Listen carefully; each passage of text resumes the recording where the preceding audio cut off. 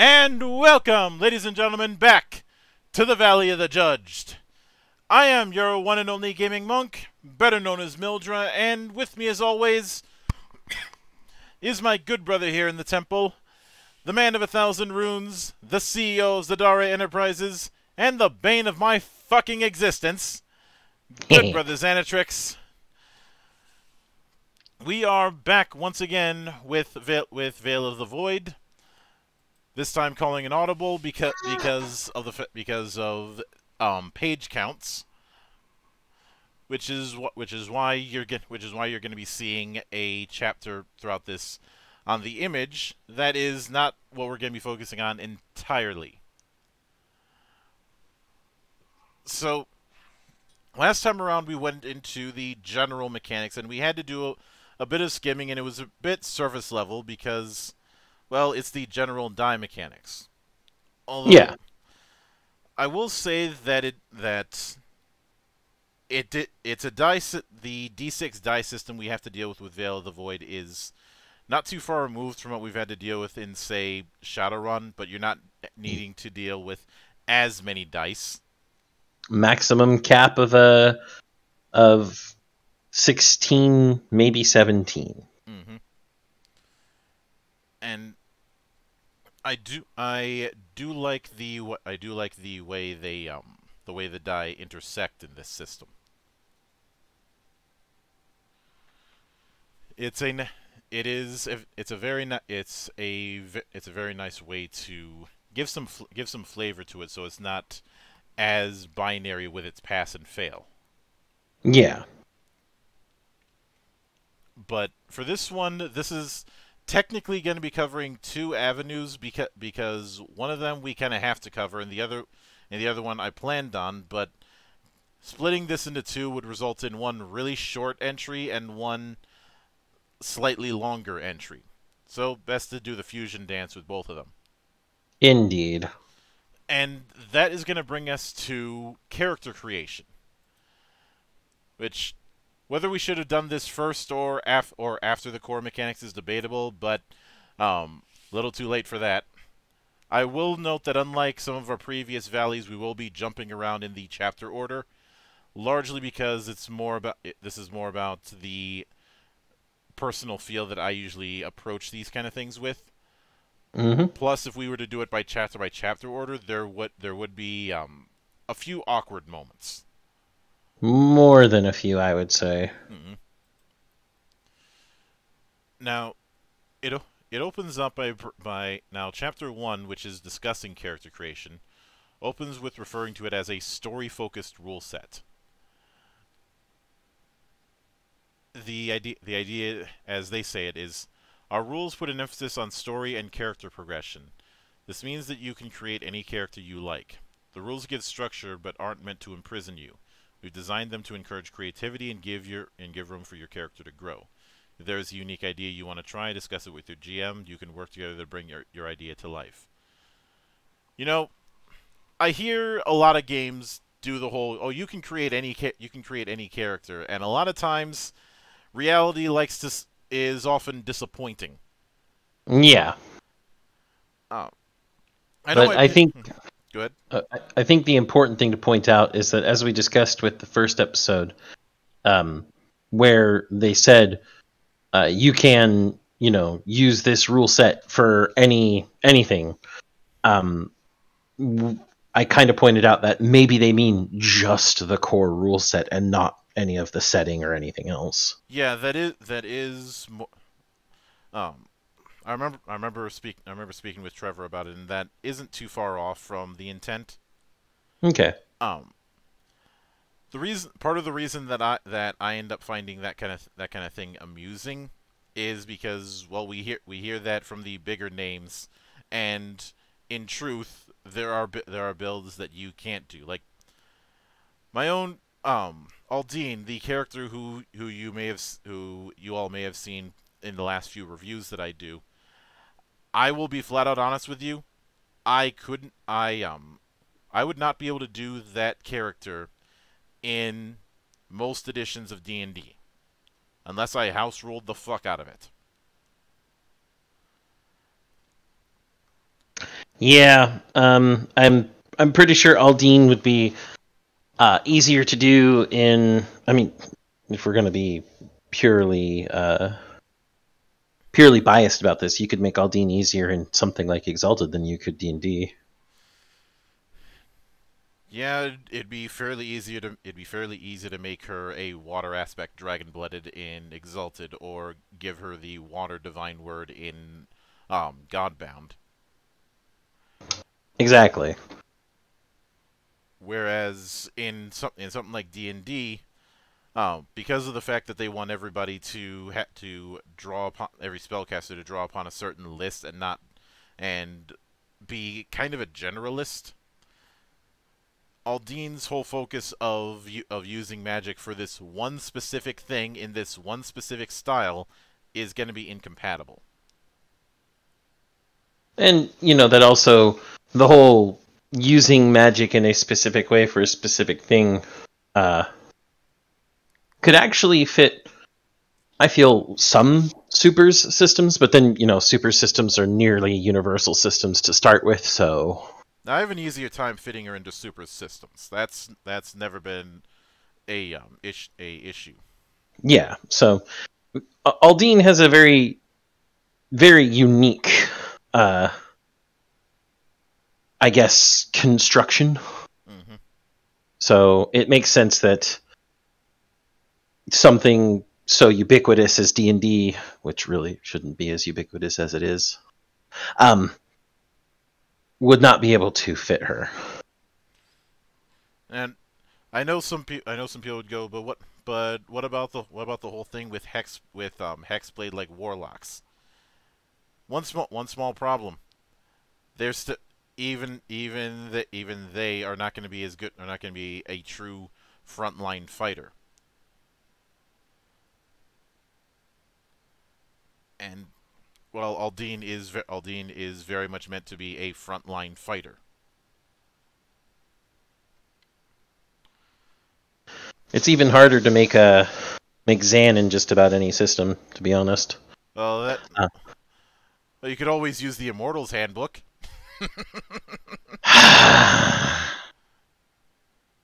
Well, or I could use my original Zan, a completely broken character relegated to the Hall of Heroes as it is. But we don't need someone who's outside causality anymore. Yeah. And as far as the approach we use as your current avatar, that'd be easier. Although although with certain games I would be against it simply because they wouldn't be able to handle the stylish aspects. Because apparently every weapon-based combatant is supposed to just do basic attack all fucking day. Whereas Zan is Aldine strikes me as a very precise fighter. She's a weapon mistress. Yes, and thus very precise. You can mow through people pretty quickly. Zan is just kind of a battlefield force. Like, tactical weapon level. Yeah. He uses his metal to create electromagnetic bursts, because nobody realizes that spinning two pieces of metal of different types together creates electromagnetism. Mm-hmm. But getting past that, and getting back on the rails. Yeah.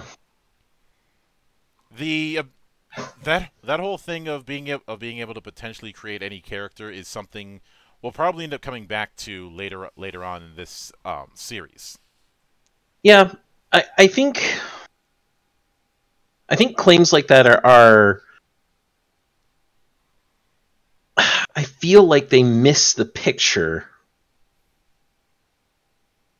in some cases, just because of the fact that, well, maybe every character you can think of, the creators of the system, can be covered, but then there's people like you and I who might think of something completely off the wall. Yeah, and the reason I wanted to bring up those two examples is not to do some sort of ad populum argument of checkmate designer because you couldn't figure out this one specific thing. No, I bring that kind of thing up because if it's that easy to come up with a concept that has issues with the more popular entries that make this sort of claim that aren't universal games, you know, the one and claim to allow for any character, then it stands to reason that anyone could create this exact same problem. Yeah. Now, they do get now there is a now within the setup for that whole getting back to the matter at hand, it says when creating a character, consider what you would like to be able to do. Perhaps you want to be a high health character that also uses magic.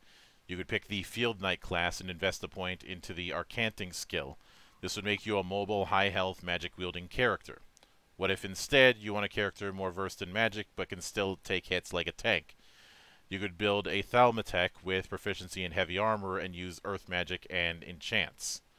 There are many ways to build what you want. With the expertise in skills, species, and classes, you have the tools to build whatever you can imagine. Those are two interesting examples, because the Gish is a popular fantasy that a lot of games end up getting wrong, as we talked about. Yep.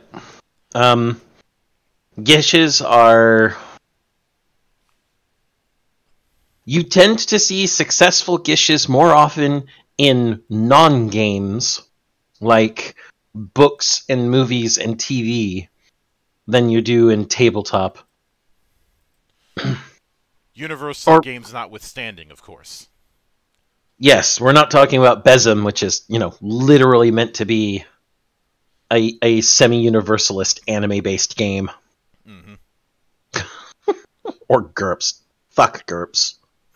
I don't need that amount of mathematics in my life right now, thank you. I don't hate GURPS, but I do hate the idea that people keep insisting that it's the only game that I need.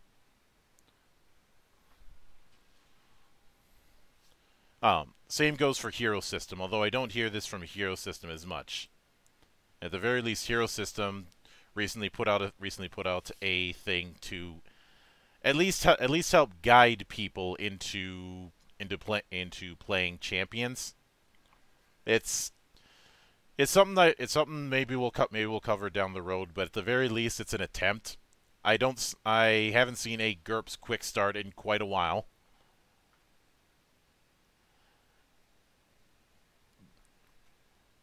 But and anyway, getting back to the matter at hand. I know I said that a minute ago, but we move on to it saying a focus on flavor. Saying with these rules, we tried to encourage flavor, the creative side of role-playing. Just because a rule states one thing doesn't mean you can't make it something else. If you keep the same function, you can flavor it as you like. And it gives an example. Okay, so the example says, you're playing a naturalist and start with an archaic pistol for a weapon, but you'd prefer something different. You can flavor it to be more natural. Your character might instead launch bursts of naturic energy from a staff. Maybe you summon spirit animals to attack the target. If they share the same stats of the pistol, you're able to do it.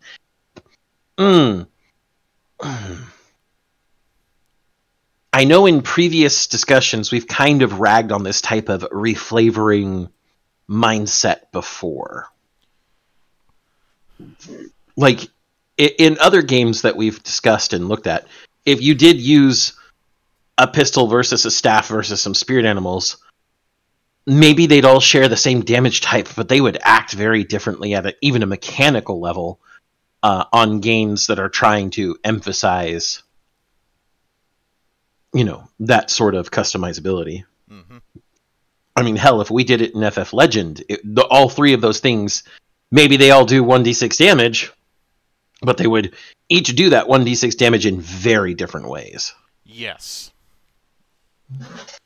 But it goes, and this is just the basics. Your character is yours. Be as creative as possible. Get invested in their story. Work with your GM and other players to build a living story. I know we've harped on the whole focus on flavor and story focused rule set. We don't mean to be harsh at this in the moment. It's more of this is going to be a point of judgment down the road. Or to put it in video game terms, the monastery will remember this. But we hate Telltale games, Smug. I don't hate all of them. Just the way the company became an Icarus. Yeah. No. I think the biggest, like, the way that this will be a point of judgment is when we've seen this in other systems in the past, this is treated as some panacea bandage. Oh, you can do whatever you want, whatever you imagine. Just change the flavor of whatever you're doing and keep the mechanics the same. Is it really going to feel different when you're rolling 1d6 for damage for your archaic pistol versus rolling 1d6 for damage for the thing you've now flavored as spirit animals that attack a person? It's going to feel the same. Yeah. You might describe it differently, but it's going to feel the same. And that's the issue I'm always worried about with this sort of flavor it however you'd like thing. Mm-hmm. Now, next we go into leveling up. The game has levels. Levels represent your character's experience in their story. The GM will give you a starting level that affects what class abilities you can choose from. As you go through the game, you'll get additional levels when you reach story milestones. The one thing I want to take away from this is story milestones being the determining factor of leveling up instead of, say, experience. I abandoned experience as a GM myself a long time ago. Unless it's a game where you spend experience to update specific skills and such as World of Darkness games. But yeah. Most of the time, if you're going to get features when you get to next level, and you need X amount of XP to get to next level. Well, that's all well and good for some games. Most games, I'm just like, either the amount of experience you're getting is too much and you're leveling up too much, or more commonly, the amount of experience your players are getting is too little. Or you could have the AD&D problem where everybody everybody levels up at different thresholds. I'm fine. I'm fine. And fine. I know somebody's gonna say, but what about the level adjustment that was in Anima for the non-Nephilim races? You already in that case you're already all that really happens is you're getting a bunch of stuff ridiculously earlier than everybody else. Like if you were just a human. So that's what you're paying, and that's why I didn't mind that particular setup, because, well, for starters, the only way to get those non-Nephilim races is to dig into them in the GM book, and second of all, you get a lot of stuff from those picks. You're essentially taking a loan. Mm-hmm. The entire reason you get the level adjustment or the reduced XP gain or anything of that nature in any game, not just Anima, but in any game that does that, is because in most cases, whatever you're choosing, you're getting some really overpowered shit early. Also, the book outright warns you about that kind of thing. Basically, don't throw this kind of thing on new players because that might be pushing it. Mm-hmm. So that's why I don't mind it. But the varying XP thing that was done for AD&D, I always thought that was fucking stupid, even when I was starting out, because of the fact that it's never really justified. AD&D was trying to do this idea of balancing characters across an entire campaign, which is bold of them to assume that a campaign will go that far. Some campaigns are shorter, some campaigns are longer. Sometimes your players will come across and find a way to fuck your campaign to Timbuktu. And it ends early. Mm-hmm. But the point is, I tend to prefer story milestone leveling. The only time that I really don't do that and instead do it based on how many encounters the party has survived is in hex crawls, because there's no story in a hex crawl. You're just there to kill shit. Mm-hmm. Anyway, we have 5 steps for character creation, which it says you can complete these steps in any order. Step 1, pick a species. I actually do want to read this note just before we go further. Mm-hmm. There's a note that says, before you begin, think of a character idea, no matter how crazy, then use the steps to make that idea a reality. So should we actively create a character here, Monk? Or at least just kind of keep a tally mark in our heads? I'm not saying no, but hold that thought, because it wasn't until we got to classes when we were doing Heavens and Heresies that we even fielded certain character concepts. True. Very true. So, but to continue the joke, Zan will remember that. Mm-hmm. But anyways, we have now. I'm not going to go through the description of each of the species as it's written here, because we're going to be going through the more detailed version later on tonight. But we have the Celestia, the Dalkindrith, the Elon, the Exiled, the Humans, the Corians, the Prototypes, and the Reapers. As a note, I will state that the Prototypes is Prototypes. Mm-hmm. Prota. Yep. Oh, and I forgot about the Topkin, or the Topikin. Indeed. Yep, and that goes into species history, species stats, traits, and ancestral paths. So with history, self-explanatory. Species stats goes through average lifespan, height, speed, and known languages. But those are, well, averages. Yeah, and it's not extremely mechanical. Mm-hmm. See, next is traits. You have a list of each species has a list of traits. You gain all traits from that list. And then ancestral paths. In addition to paths, each species has several ancestral paths to choose from. You choose one of the paths out of the available species path. These allow for more individuality within a species. Take note of any bonuses this ability gives to a virtues or skills, and add them at steps 3 and 4 respectively.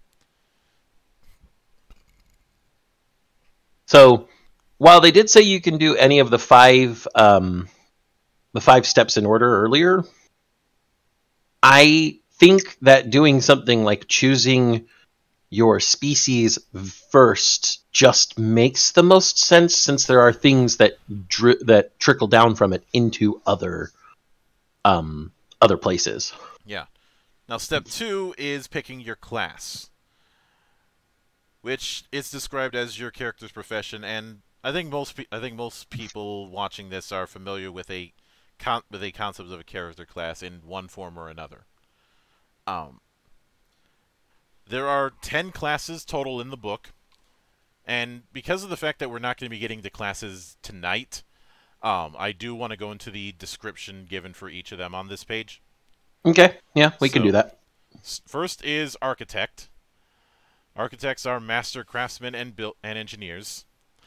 They collect scrap throughout their travels and use it to bring their ideas to life. Their control over mechs and robotic creations are second to none. Sentry going up! It's fucking engineer. You cannot tell me that is not fucking engineer. No, I can't. No lies detected. Oh god, maybe there's a TF2 person for each and every one of these. Let's see, combat medic. You're not helping. Combat medics are healers. Though focused more on health management than pure healing, their unique weapons allow them to steal health points from adversaries or themselves and use those points to heal allies. Oh. Next is Field Knight. The Field Knight is a mobile fighter that can take high damage. They begin with jetpacks and rocket boots, and high strength lets them drag adversaries along with them. With rocket-equipped weapons, they inflict more damage, and the more they hit, the stronger they get. Hi, soldier! If fighting will assure in victory, then you must fight! Sun Tzu said that. And I'd say he knows a little more about fighting than you do, pal, because he invented it, and then he perfected it. So we've already got engineer, we've already got medic, we've already got soldier. Let's go practice medicine. Next is the Mechromancer, not to be confused with Techromancer. Good game, by the way. Tech-romancer! The spellcasting Mechromancer consumes the life essence of fallen adversaries to grow stronger. Storing this essence in their weapons lets them summon undead mechanical minions and cast potent spells. I can't really attach that to... The streak has been broken. Sad face. So, oh well. Next is the Mimic. Mimics are a defensive class specializing in reactions. With quick thinking and connection to the realm of reflection, they reduce incoming damage and launch an adversary's attacks back against them. Pyro! I told you I could still make some connections! Ha ha! Ha ha ha! Yep. So the realm of reflection just sounds exactly like Pyrovision to me. That and it doesn't exactly hurt that one of the big tactics that you'd have to use as Pyro is air blasting rockets. Mm-hmm. Although I distinctly remember someone made a map mod that was basically the most dangerous form of tennis, or the most dangerous form of racquetball. Just instead of a ball, you're bouncing a rocket back and forth as two pyros. Mm-hmm.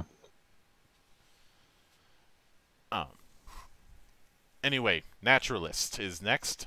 Naturalists are the spellcasting devout of Elenath, the Eternal Queen, the aspect of life. Sounds like an elf. She grants her followers a more powerful book to summon the wrath of nature itself. They also specialize in summoning creatures and healing spells. Many of them can even manipulate the strands of fate itself as they grow. Druid. Druid, but nothing from TF2 comes to mind. Mm-hmm. Except for maybe Mr. Man himself. Mm-hmm. Next is Negotiator. Negotiators are talkers. They use their manipulation tactics to interrupt and distract adversaries while simultaneously assisting their allies. This class focuses on the power of their words and would rather talk through their problems. And when the talking fails, we always go to our knives. It's spy. Yep. See, next is Smuggler. The greatest pilots and gunslingers are smugglers. They attack before combat even begins and favor debilitating ammo. They're well versed on the holes to hide, the alleyway shortcuts, and where to sell not-so-legal goods. Bonk! Yeah, I was about to say, that's Scout. Yeah. It's totally Scout. Next is Soldier. Soldiers are cybernetically enhanced fighters. They are proficient with nearly every weapon as their cybernetics grant bonuses based on what weapon they are wielding. Their core gives additional powerful effects as well as a few fun role-playing aspects. I am heavy weapons guy. Yeah. And this is my weapon.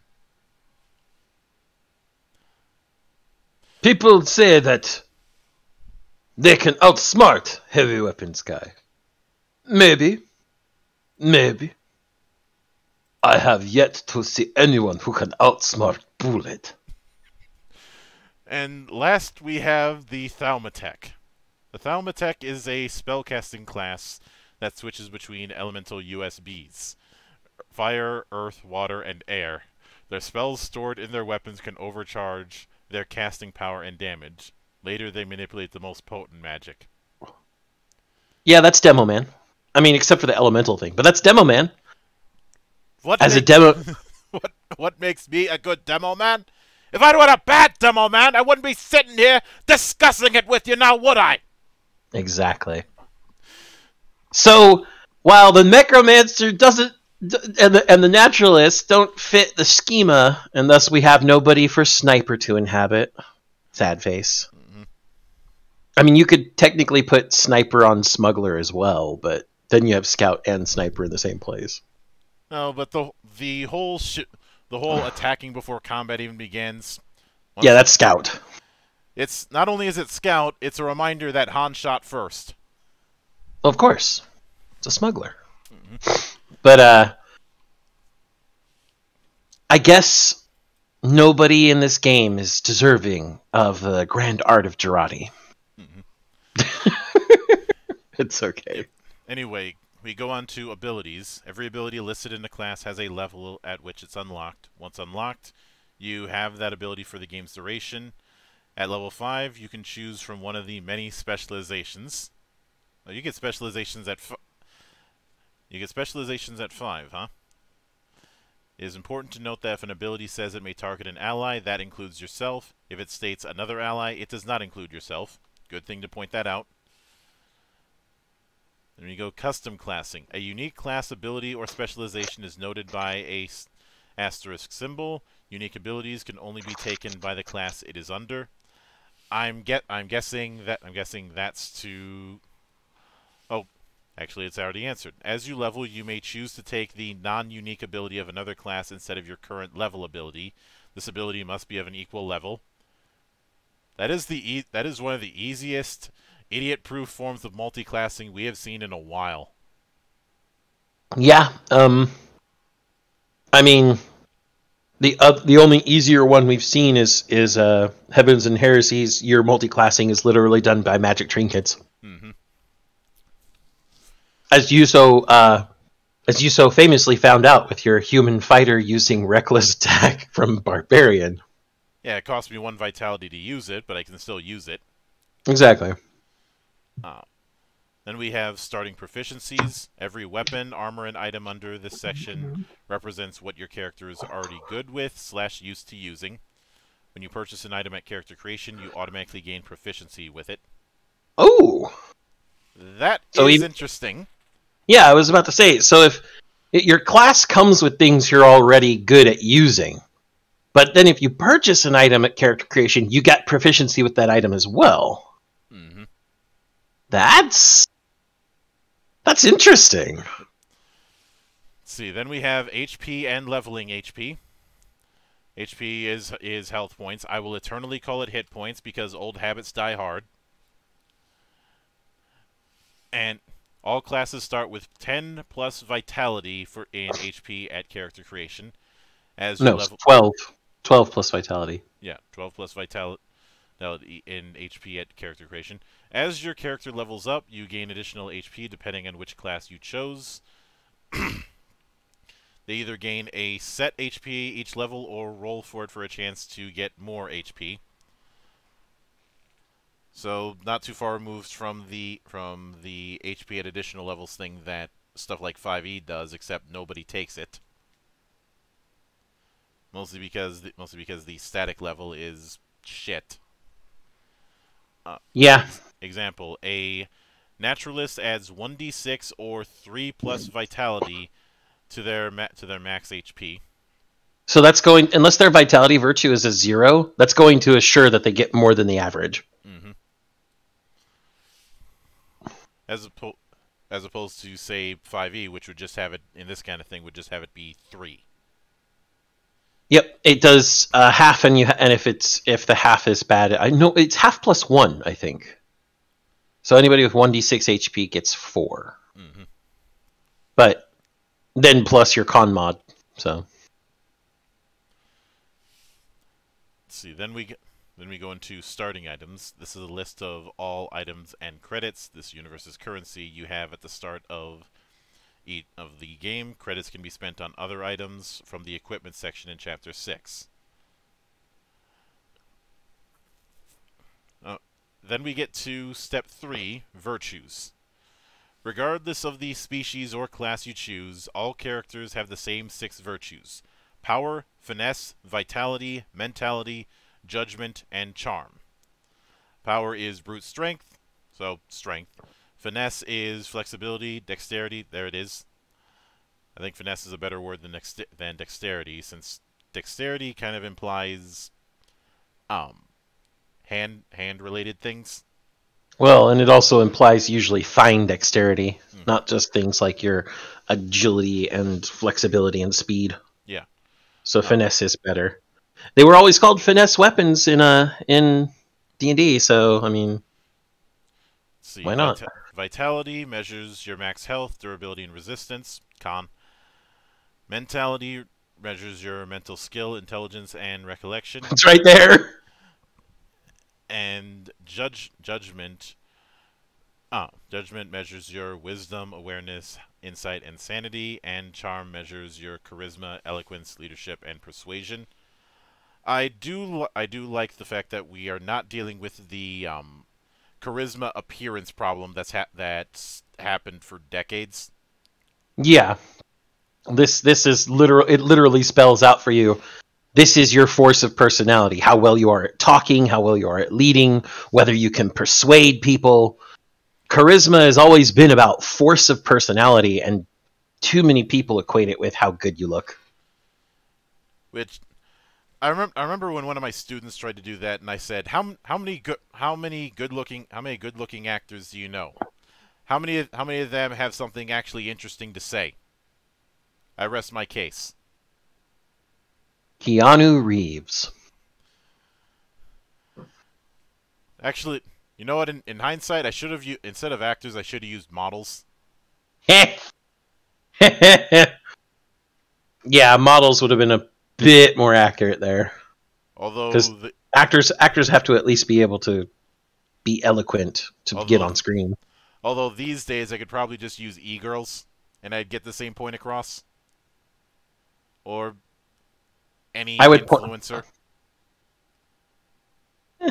I would point out people like Pokimane and Amaranth. Oh yeah, Twitch thoughts. Yeah. Anyway, each character begins with 3 points in each virtue. You are then given 5 points to distribute between all 6. I was about to say what the cap is, but then it explains it. You may not put more than 2 points into a single virtue at level 1, not including your ancestral path. If you create a character of higher level, you may invest the 2 points and then add additional points. After you invest these virtue points, you may add any additional virtue points you get from your chosen species' ancestral path. This additional virtue point may bring the virtue above 5. I know I said may not for a second, but I corrected myself. So there's a nice example here too. You chose to play a Celestia Field Knight. You invest your virtues as follows: Power 5, so you added 2 points. Finesse 3, you added 0 points. Vitality 4, you added 1 point. Mentality 4, you added 1 point. Judgment 3, you added 0 points. Charm 4, you added 1 point. You then chose the Ancestral Path Essence of Draca, which grants you +1 to your power virtue. So your new total would be Power 6, Finesse 3, Vitality 4, Mentality 4, Judgment 3, Charm 4. And so the example here is to show that at level 1, if you have a path that would put you above 5, it's allowed to do so.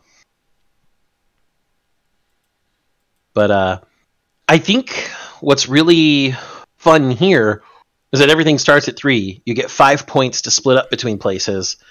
And because of that, the whole a naturalist adds 1d6 or 3 plus vitality virtue.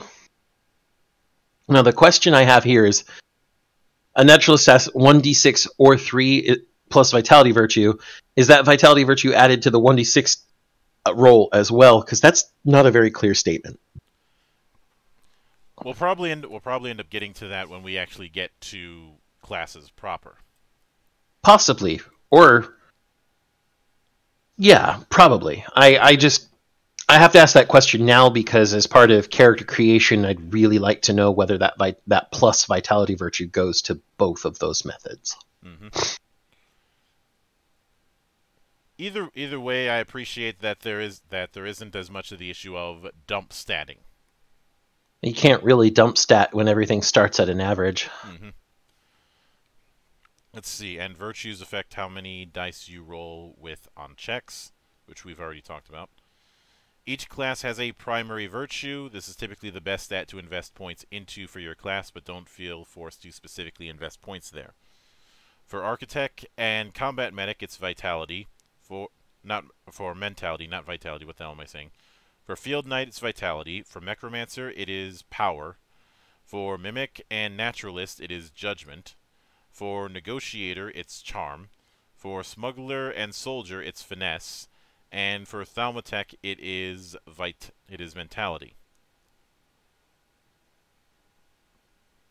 Interesting that out of the stats, only 3 classes have a stat that isn't paired anywhere else, and that's Field Knight, Necromancer, and Negotiator, who are Vitality, Power, and Charm, respectively. Mm-hmm. Mentality, Judgment, and Finesse get used by multiple classes, and with Mentality being the highest. Interesting. Let's see, then we get to Skills and Expertise. So, which is going to be step 4. So with skills, at level 1, you are given 5 skill points to invest. You cannot invest more than 2 points into one skill at level 1. You may add any additional bonus skill levels you get from your species or class after distribution. Then we have the example of the Celestia Field Knight again. You invest 2 points into the muscle skill, and 1 into the analysis skill. Field Knights gain a +1 bonus in muscle, weapons mastery, or defense during creation as well. You could invest that additional point into the muscle skill. So much like with the ancestral paths, if your class gives you something extra above that maximum, you can add that in. Mm-hmm. And then I like this last little note here. If you invest a single point into Arcanting and you are not playing a natural spell-casting class, you gain access to spells. You start with 2 non-unique spells and 1 mystic. That's fucking cool. It also means you don't have to jump through this also means that anyone can theoretically become a Gish. Yeah. Without having to jump through. I won't even say jump through a bunch of hoops, because let's be honest, with some games that do the Gish thing to be effective, you have to survive a full round of Takashi's Castle. Mm-hmm. Or for our contemporaries, or for the people too young for that, you have to survive a whole round of American Ninja Warrior or Wipeout. Takashi's Castle is still better. Oh, it is.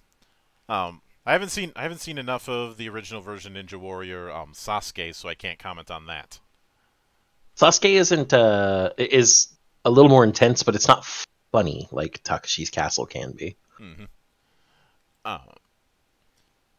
Next is Expertise, which is meant to help advance your character beyond their base potential. Many Expertise can dynamically change your gameplay. For example, so it looks like Expertise are our feats.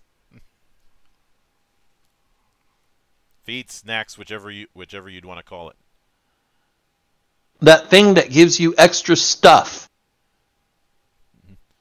And we have an example with Spellblade, which can allow you to enchant your weapons with a spell, granting a single spell during an attack even if you do not have any points invested into Arcanting.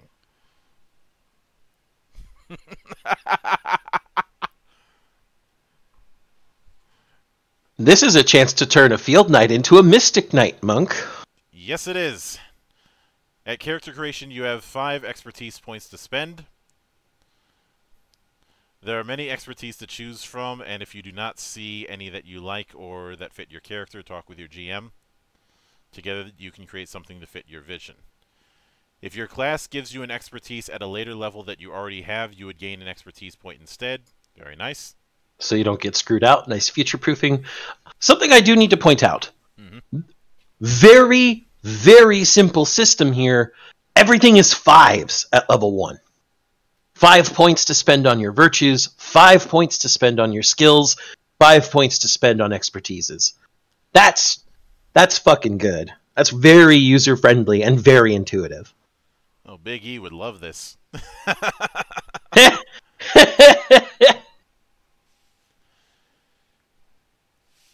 And step 5 is background. The previous step's done. It's time to build a background for your character. Fleshing out your backstory helps build a unique character and gets you invested in the overall story. It also helps your GM come up with the future stories that feature your character's history. Make sure you speak with your GM about the universe they are running, so you can write a background that fits in the universe. This allows your character to be more believable. If you're having difficulties creating a backstory or want a detailed background, ask yourself these 3 questions. Who were they before their adventure? Why did they leave? What does your character want? If this is your first time making a character's backstory, or would like to add even more to your backstory, answer the questions on pages 182 to 184. I'm suddenly reminded of the 20 questions that's in L5R. Yeah. Yeah. I'm gonna take a quick look forward just to see what that little questionnaire looks like. So 182 to 184, right? Mm-hmm. Yeah. So it does go over those 3 questions. Adds a 4th one about arcanting, but then there's a bunch of details inside of that.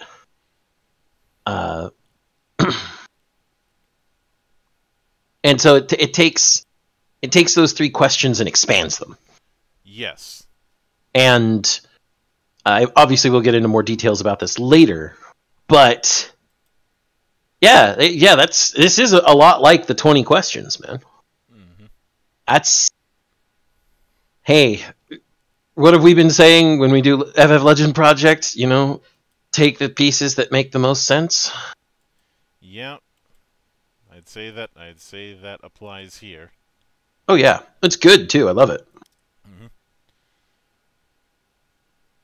So with that in mind, the next page that would have been after that, it would be rules, but we already covered that.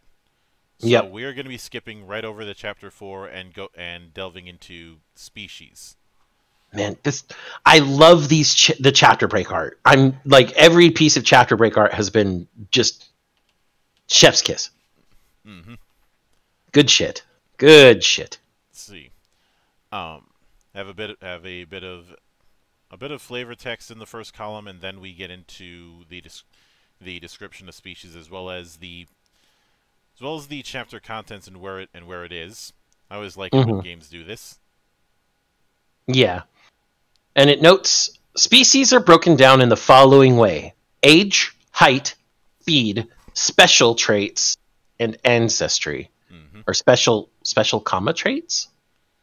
Special traits and ancestry. I'm not sure what that's like that for, but I'm sure we'll find out. Yep. You get all the abilities under your species traits, but you only choose one of the ancestry paths to use. Yep. Now our first species is the Celestia. Oh, there are opening flavor text to each one? I am totally voicing these, Monk. Well, it's time we bring back that gimmick. Go right ahead. Curious beings, the Celestia. They were born in a realm without form, yet are beings of form. They are devoted to their cause and unyielding in their resolve. We know little about them, but we know of one thing for sure. They have a goal in mind, and they pursue it relentlessly. Of course, in every war there are traitors. Celestia traitors are the worst of them all, as they give up their goal along with their soul. Excerpts of Philedeus, Chapter 2. The Celestia are a group of beings who hail from the celestial realm, a formless realm of wondrous beauty. Celestia have no natural form, so to exist in our realm, their essence drifts within a vessel crafted for their specific plan. Little is known about the Celestia and their existence. To the average eye, they are a thin layer of glass that holds an infinitely rotating universe. Scholars know now that it is a glimpse of their realm, and it all hovers around a central point called the Essence Core. This is their soul and personality storage core. Upon death, their memories and experiences return to the celestial realm and the celestial being they originated from. Contrary to their appearance, they are a rather tough species that has been known to survive quite a beating. They are a naturally curious, beautiful, and noble species. This tends to get them into trouble quite often. Yeah, the curious thing would be to get them in trouble. The noble thing, depending on how it goes, can seem like arrogance. So I could see that getting them in trouble as well. I'm not going to make an elf joke about them because I don't think they apply as elves. No, it's Azrael from Helltaker. Azrael the angel from Helltaker. That's exactly what this is. Beautiful, noble, and curious. And so she went to study demons in hell.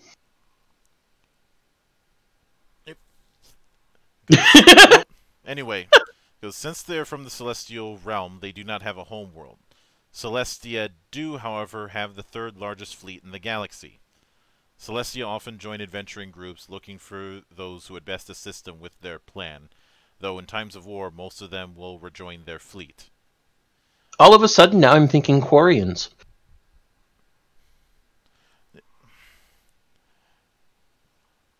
Do they have... I don't think they have ship names, but okay. I don't know if they have ship names, but they all have a giant-ass fleet that they all go back to. Mm-hmm. And they're all in a form of protective suit, because that's the only way they can exist outside of their place. What little the Celestia reveal about their history is carefully notated by scholars. The Celestia have mentioned one thing that has managed to pique the scholars' curiosity. They tell of a great being that wove the celestial realm together. With a single word, he crafted the 4 celestial beings. He gave the original 4 beings the ability to observe the central realm. They hold him in the highest reverence, and are his faithful servants. When a Celestia is born, one of the 4 celestial beings sends a goal and memories of the central realm through the veil. Iloa will craft a vessel for the purpose, or be placed. To be placed. Or will send the goal to one of his prophets, or the voice of the Celestia. Celestia spawn in various places throughout the stars. They can materialize on random starships, or on planets and stations that would best assist them in reaching their goal. Quarian Gundam Meisters? 4 celestial beings! Monk! 4 Gundam Meisters in Gundam 00. It fits! I'm going to be that meme from It's Always Sunny with the strings and the pictures right now. Anyway, all Celestia have a core goal that they were sent to achieve. For the most part, this goal is like a conscience. On occasion, however, Celestia have been known to abandon this goal altogether. When this happens, they slowly lose their soul and compassion. They become, as referred to by a Celestia shaman, empties. Empty of drive, devoid of soul, empty of existence. So, communists. Now, Monk. Let's be fair. We can't give the Celestia a bad name by comparing them to communists. Because at least these ones aren't actively trying to oppress the rest of the Celestia into being empties as well. Okay. Black pills. Yes, doomers. Definitely doomers. Let's see, then we go with the appearance of the Celestia. Celestia have a humanoid body shape. They typically have ears and what looks like a chin, but no other facial features. No hair, no eyes, no mouth. Instead, underneath their crystal clear skin, they have what appears to be a swirling galaxy. This galaxy stretches throughout their whole body structure. At the center of their structure, where a heart would typically rest, is the eye of the galaxy. This center is a bright and beautiful star that conceals their whole essence, their essence core. While they take on the form of a humanoid, they also have no real hands. Their hands appear as rough spheres that barely hold their shape until they grasp something. These shapes will shift rapidly into the required shape needed to hold the intended item. Even though they have neither eyes nor mouth to be seen, they easily communicate with other species. Whether they speak through telepathy or something else is yet to be determined. The lack of eyes seems to hinder them in no way. In fact, they are often more observant and mindful than other species. You know, I have to wonder here, just because of those particular physical traits, how disturbing they must be. Because it's clear that that being a green screen for a giant galaxy is going to fuck your body language. And having no face is going to fuck your facial language. And having no mouth means that however you're talking is going to make everyone a little on edge. And having no eyes is also going to make everybody on edge because they're not going to know if you're looking at them or not. How close to Quarians are these motherfuckers? Are they ostracized? I remember one species in Endless Space 2 that were essentially energy beings, though more like energy vampires, within containment suits. And these guys kind of feel the same, yeah.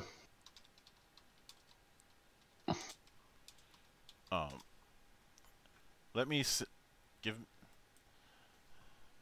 give me a moment, and I can try and dig up the Vodiani. Yeah. Okay. Yeah. It seems like there's got to be some sort of in-universe consequence for being what is essentially the fragment of a god, because it comes from his celestial beings that give a goal, and those celestial beings came from God. Thrown into a containment suit to go do a specific thing.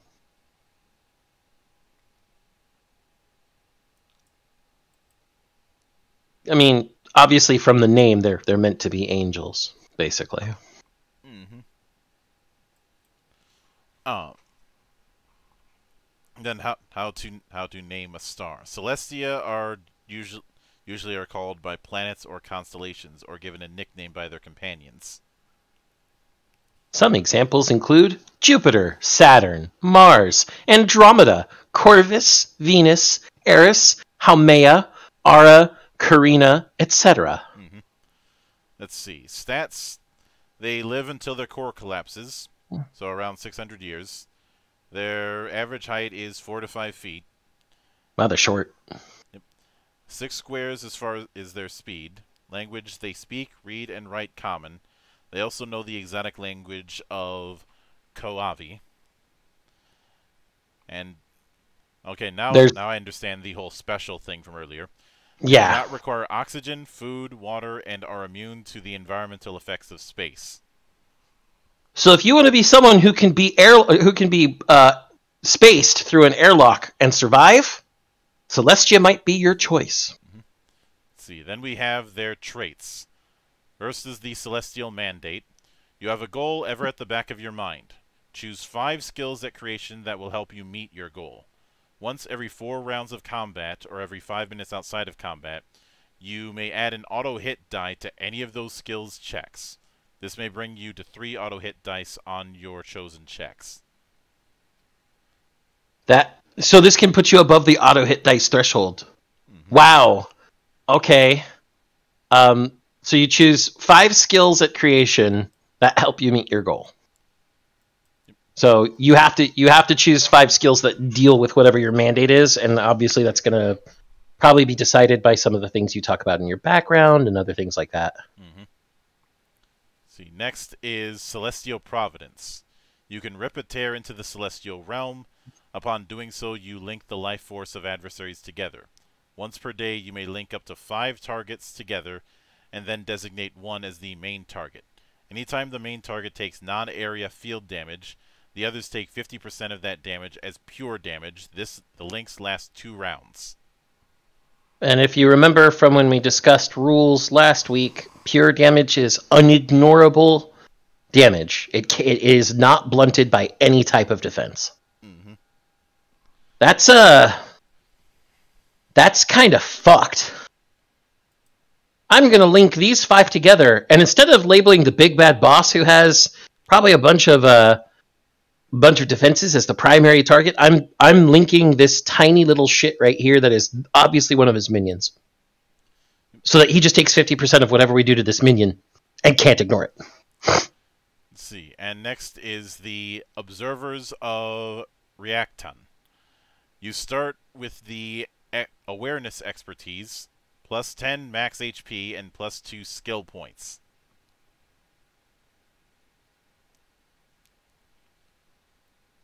Well, damn. Let's see. And then we have 4 ancestry paths to choose from. The Essence of Eridan. The Celestial Eridan is linked to the Arcane Current. The power flows through all that are connected to the Eridan's core. You add +1 to an arcane virtue of your choice. You gain an auto-hit die on arcanting checks and an additional novice-level spell. The Essence of Draka is the father of Sophic, the Queen of Dragons. And is an essence of power and might. You gain +1 in power or finesse. You also learn the unique ability Draka Flare. This ability allows you to unleash the heat of a star. This area field is a 6-square cone in front of the user, or a 3x3 field around the user. All beings within that field, other than the user, must perform a contested vitality check, or take player level plus vitality in fire damage. On a success, they take half damage, 4-round cooldown. Is it wrong of me that I want to DBZ style shout Draka Flare? Oh. Next is the Essence of Orion. The Celestial Orion is gifted with a sharp mind and the ability to manipulate portals. Those with Orion's essence gain +1 to mentality or judgment. You're thinking with portals. They can also open a small portal at will. Inside, they can store up to 15 medium-sized items. It takes half movement to open and withdraw an item in combat. So they get a free bag of holding. A free, bound to them, only accessible to them bag of holding. Mm-hmm. And then is the Essence of Vela. Vela is the Celestial of Free Choice and Justice. Those with Vela's essence add +1 to 2 virtues of their choice, but gain -1 in another virtue of the GM's choice. Oh, Jesus! That's a good way to mitigate min-maxing when it comes to that kind of thing. Yeah. But it does say in another virtue, so they can't fuck with the 2 virtues you just added +1 to. Yeah.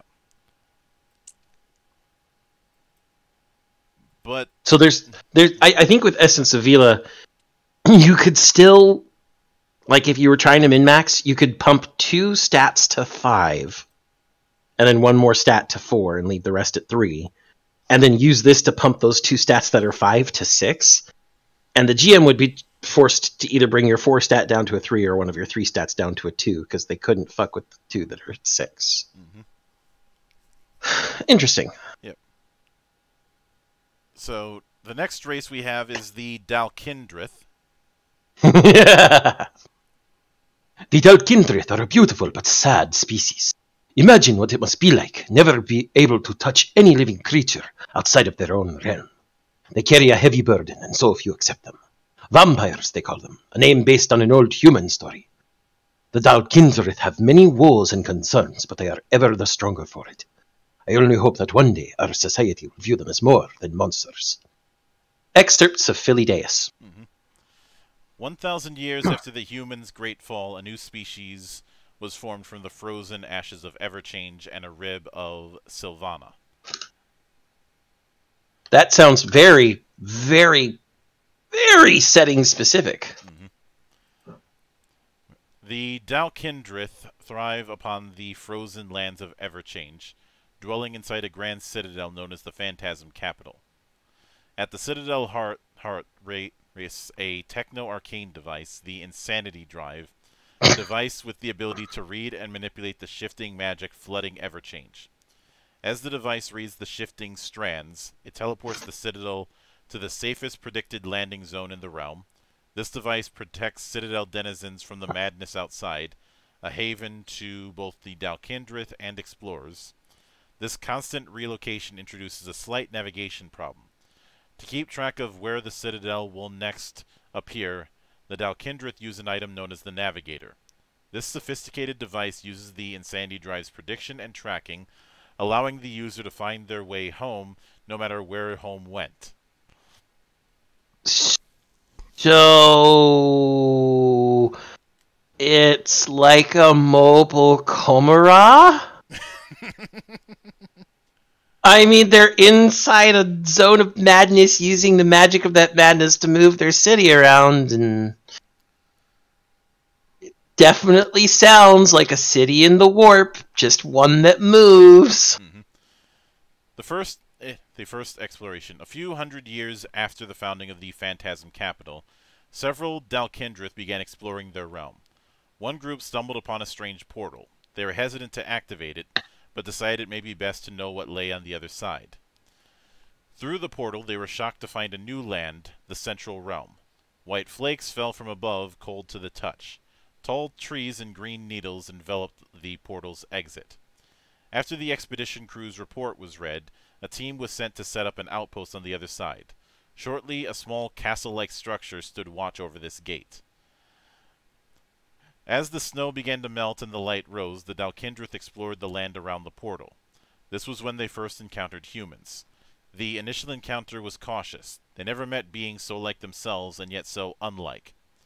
Soon after entering our world, the Dalkindrith felt something they had not before. An unshakable hunger gnawed at the back of their minds. Their technology shorted out, and they harmed the wildlife around them just by touching them. This frightened them. The realm of Everchange was not this way. To resolve this, they crafted gloves of steel ice. These gloves prevented the dangerous effect, though the hunger remained. Unfortunately, the discovery of the source of their hunger came too late. One of the envoys between human and Dalkindrith gave in to the desire. He brought his victim to the edge of death. He hunted a few others before he was captured by the other Dalkindrith. Too late, for rumors spread of a monster lurking in the woods and towns of Transylvania. They were then cursed with the name Vampire. The Dalkindrith left, fearing what might happen should they stay.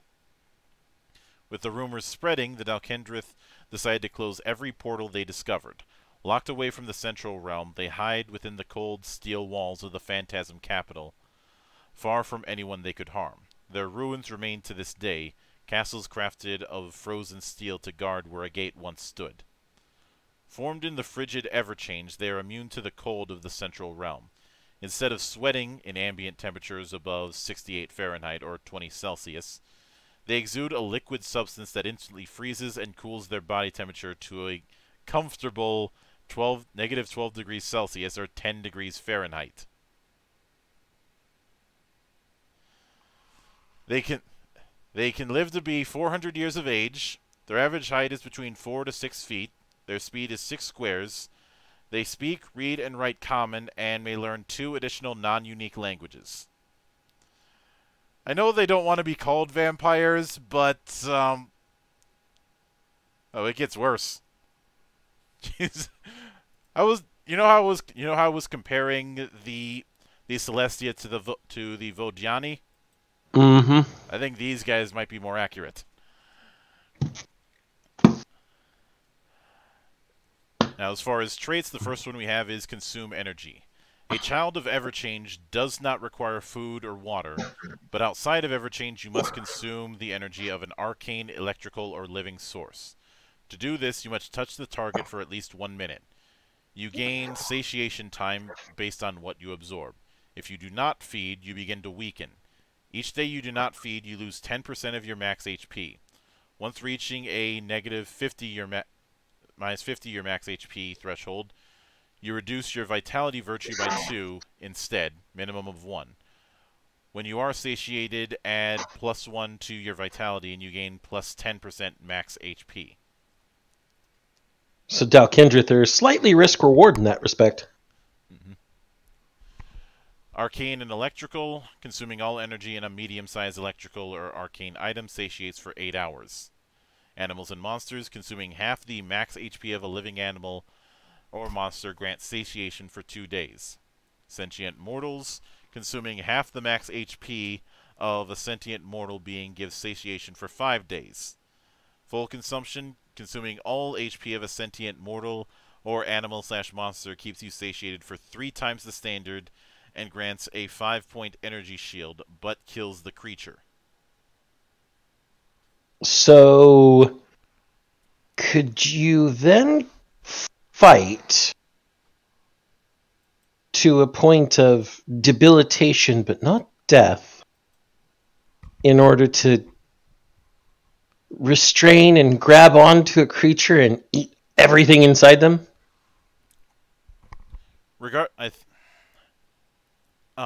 Regardless of it, it still takes a minute to hold it, so you'd have to hold it for a minute.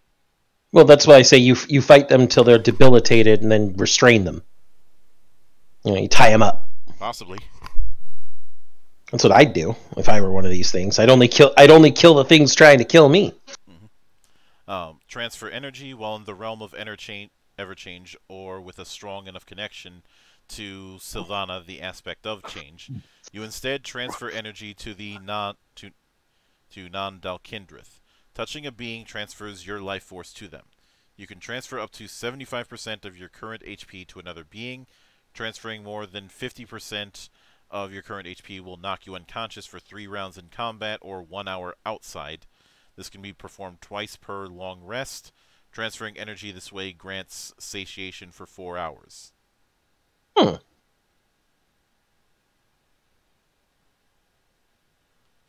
So you at least have some way of staving things off. Mm-hmm. And the third trait you get is Cold-Hearted.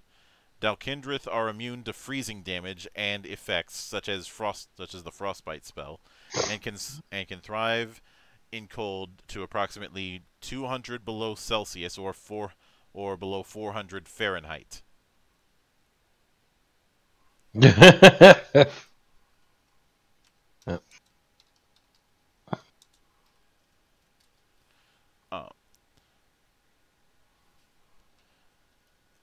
And I'm trying to think if there's anything that would be that cold.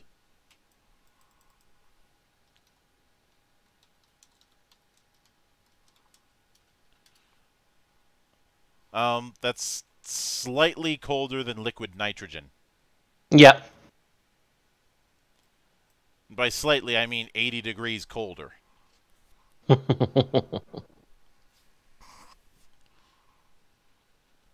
But then we have ancestral paths. This species is born of Everchange, granting them both a blessing and a curse.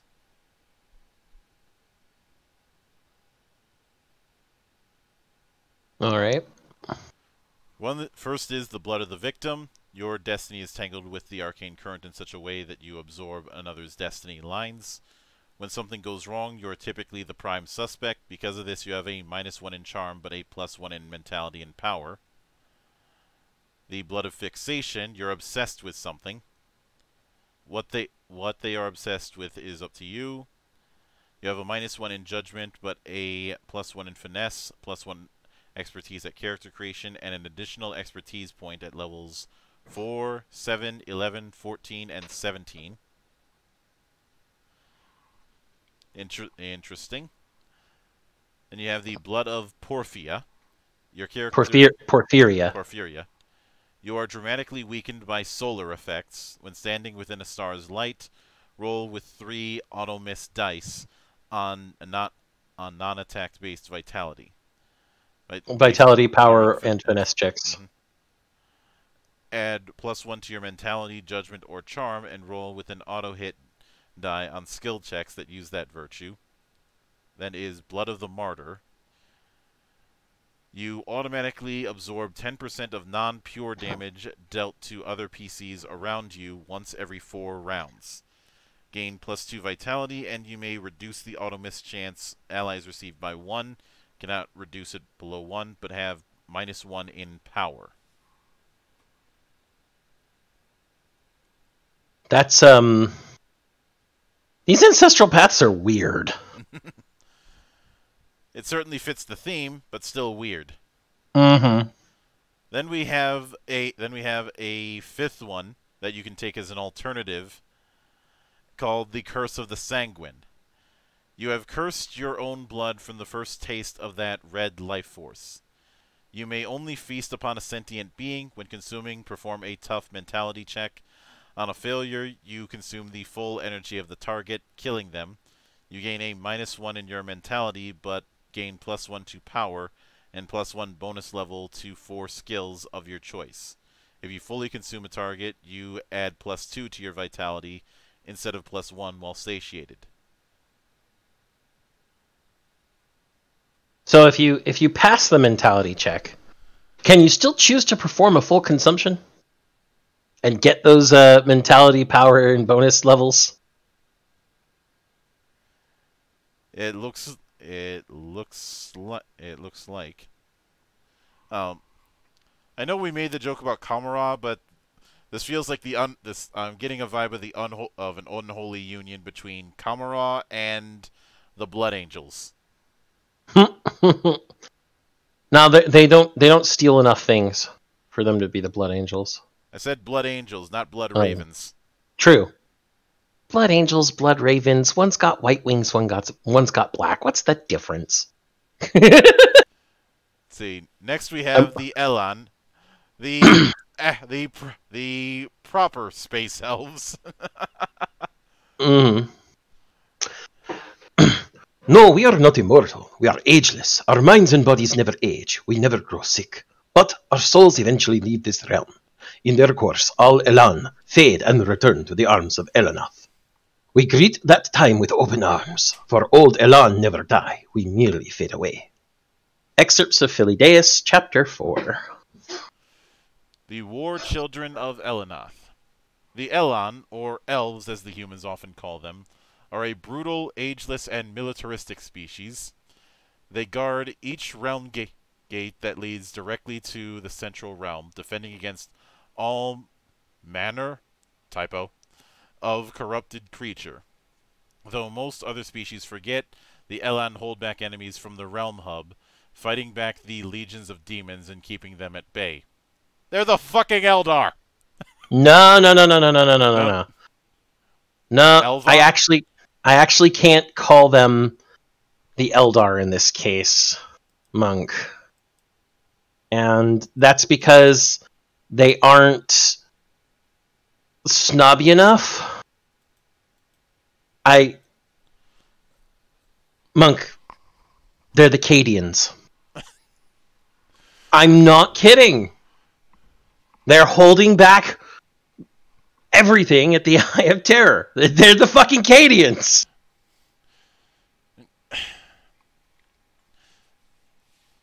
Anyway, Elan are born from one of 4 bloodlines of the Elaran, or First Lights. Each bloodline has a blood gift that all Elan learn to control and use on the battlefields. The Elan army is filled with the most brilliant tactical leaders and fighters born with a natural talent for war. Elan from Adreth live in brutal combat, training for inevitable battles from a young age. Even so, not all Elan joined the army, instead journeying down another path upon reaching 21. The majority of Elan are born in Elanath's home realm, Adareth. Adareth, yeah. This realm is an ever-expanding plain of trees and mists.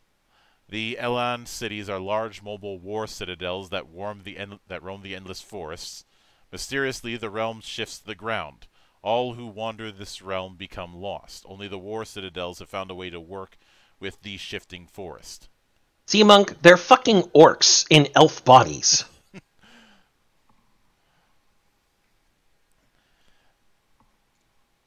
Well, they're not. They're not born. They're not born from fungus, but I didn't say orcs with a K, though. I just said orcs. they're probably smart. They're probably smarter than, well, orcs with a C. Although are we going with Tolkien orcs or are we going with Warcraft orcs? Yes. Fair. Next, anyway, Elanath, who was given the title of Mother of the Elan by Eloa, taught her children to respect all life that Eloa creates, from the trees and grass to the creatures and mortals. Few outsiders have seen her, but all agree that her beauty exceeds words. Elan are always born under a light of Adareth. Day, night, twilight, or arcane. Those born under day's sun have lighter skin, bright eyes, and tend to be taller and more muscular than other Elan. Many make up the army's juggernaut strike teams. They fight with speed and ferocity, using the sun's warmth to strike with the purest flame. Elan born under the darkness of night tend to be slimmer and prefer subtlety. They excel as spies and assassins. They handle the subterfuge of the army, hiding during the night so much that the target cannot see them before arrow or dagger pierces them. Those of the night are more talented with ranged weapons. So the children of Vulcan and the children of Corvus Corax. Got it. Those born during the arcane hour are the prophets and war chanters. Their ability to silence all magic makes them an essential part of the army. Those born under arcane have powerful figures, and their hair has strands of many colors. Their eyes glow with an intensity of one of the 4 primary arcane elements. While the majority of Elan are born under day or night, some are born during twilight. Those born under this faint light have enormous power. They are born with infamous black wings, reflecting the wings of the fallen. The energy that runs through their veins can inflict direct damage to those around them. Other species cannot tell a twilight Elan from another Elan. Their wings are only visible to mortals when they awaken their power. They strike terror into their enemies and are only called upon when the galaxy desperately needs them. Otherwise, they wait in silence, the hidden and lost children of Elanath. So we have the children of Vulcan in the day, the children of Corvus Corax in the night, the children of Magnus the Red in the arcane, and the children of Sanguinius in the twilight. Very few mortals live for eternity. While the Elan are descendants of the Eleran, they do not live forever. Instead, their souls are what we call ageless. They can live to be at most 3,000 years before their soul and body leave this realm. That means they could potentially outage a Celestia. Yeah. Let's see, names of light. The Elan names are given to them based on what light they were born under. And we have some male and female examples for day, night, and twilight.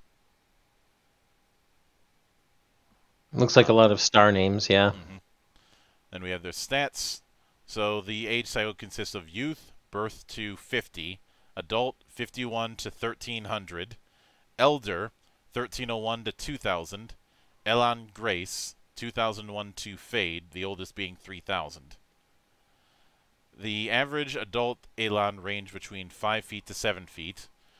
For those born to the sun, their average heights can be anywhere from 7 to 10 feet. Glad to see there's someone who would have bigger tall person problems than we do, Zan. Yeah, but Monk, so far this race sounds exactly like us. But they're elves. I hope that gets under your skin. Yes, it does. They speak, read, and write Common and Ilanan, the simplified language of the primes. As far as traits, we have ageless kin. So when you pick your age, you gain bonuses and negatives based on it. Young, +2 squares of base movement, +1 to vitality, and -1 to virtue. Adult, +3 skill points, 2 auto miss dice on judgment skill checks. Elder, Plus 8 skill points. When you level, you no longer add your vitality virtue to your HP. You instead simply add 2 plus class HP. Oof. And Grace, you gain the effects of Elder plus 4 skill points, plus 1 to Judgment and Mentality, and minus 1 to Power, Finesse, and Vitality. You know who else this reminds me of? Who? Since I mentioned one of them earlier. This is the Asari, dude.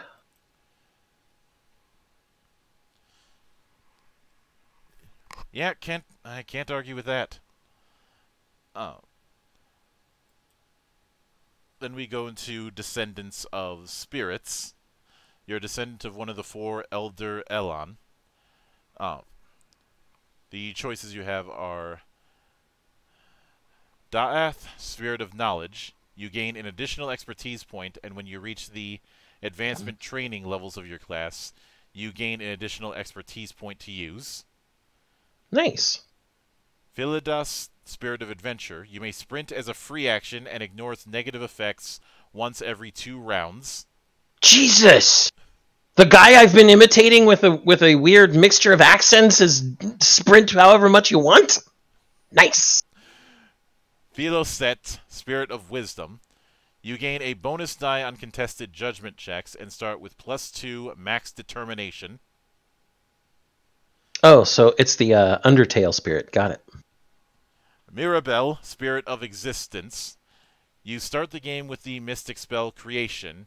May have 5 creations under your control at once, and each creation can last up to 1 hour. Jesus. And the last trait that you get is Ancestral Blood Rage. Once per long rest, you may activate your Blood Rage. For 5 rounds, gain plus 1 bonus die on attacks, and take 10% less damage from oncoming attacks. Or incoming, sorry. Damn. Then we have Ancestry Paths. So you have to pick between the Mark of Shemesh, i.e. Day. Add plus 1 to either Power or Charm. Gain plus 1 auto hit die on contested charm checks. Roll with auto miss die on analysis and observation checks at night. You may re-roll a critical miss on a melee attack once per short rest. Nice. The Mark of Riak. Add plus 1 to either Finesse or Mentality. Add plus 1 bonus level to the Covert skill. If you already have plus 1 in Covert, add an additional auto hit die to your checks. Roll an auto miss die on analysis and observation checks during the day. You may re-roll a critical miss on a ranged attack once per short rest. Very cool. That's going to get useful when you get fucked by the dice gods. Because you will. Mark of Goma. Add plus 1 to any arcane virtue and choose the path of Arcanting or the path of Connection. Arcanting gives plus 1 bonus level in Arcanting, and you roll with plus 1 bonus die when performing Arcanting checks. Connection Elon can sever the arcane current once per day. When the connection is severed, all non-allied magic and magical effects cannot be cast until the end of your next turn, and any non-superlative out-of-control spells are concealed. Cancelled. Yeah, so the font makes A's look like O's from a distance. My bad. Mark of Sholas, Twilight. Those born under Sholas walk between light and dark. Add plus 1 to a virtue of choice. Gain the Awakening ability. Your character has black wings that grant an additional plus 3 squares of base movement and a fly speed equal to your max movement speed. You may access your Cursed Blood and immediately heal 10 plus half player level in deal 10 plus half character player level in chaotic damage to all adjacent adversaries. You may use this Cursed Blood ability once every 3 rounds. Jesus. Adds 3 squares to your base movement. So base movement, as we said, was 6 squares. So you get 9 squares base movement, and then you get a fly speed equal to your new max movement speed. So you get a fly speed of 9 squares. Remember what we read about how flight works? Yeah. That if you're taking off, you can move up to your max movement speed and then move an equivalent amount in the air of your fly speed. Mm-hmm. Or that if you're still flying, it's a combination of the two, or that if you're landing, it's taking off in reverse. 18 squares of fucking movement in the air? Jesus! We've seen fly movement in the past, but it's I don't think it's ever been handled quite like this. It hasn't, and it's also never been so like useful. this seems like it would be super fucking useful. Yeah. And next is the Exiled. Ghost stories aren't always cheap tricks. Sometimes the stories are true, terrifyingly true. Some among us are remnants of a previous life, not who we once knew them to be. Their memories are there, but their souls are not. Do not be fooled, they are strangers and not old friends. Deal with them carefully, they may not know who they are. Excerpts of Philadeus, Chapter 6. The Prime Realm Endscape, also known as the Ether of, or Death's Embrace, is a land of memories and thought, a world of twisting darkness and light. Travelers to Endscape recount tales of a maze wandering into eternity. Memories they never had suddenly come flooding back, emotions fade and the world grows darker. Before long, the traveler awakes back in this world with no knowledge of ever traveling back.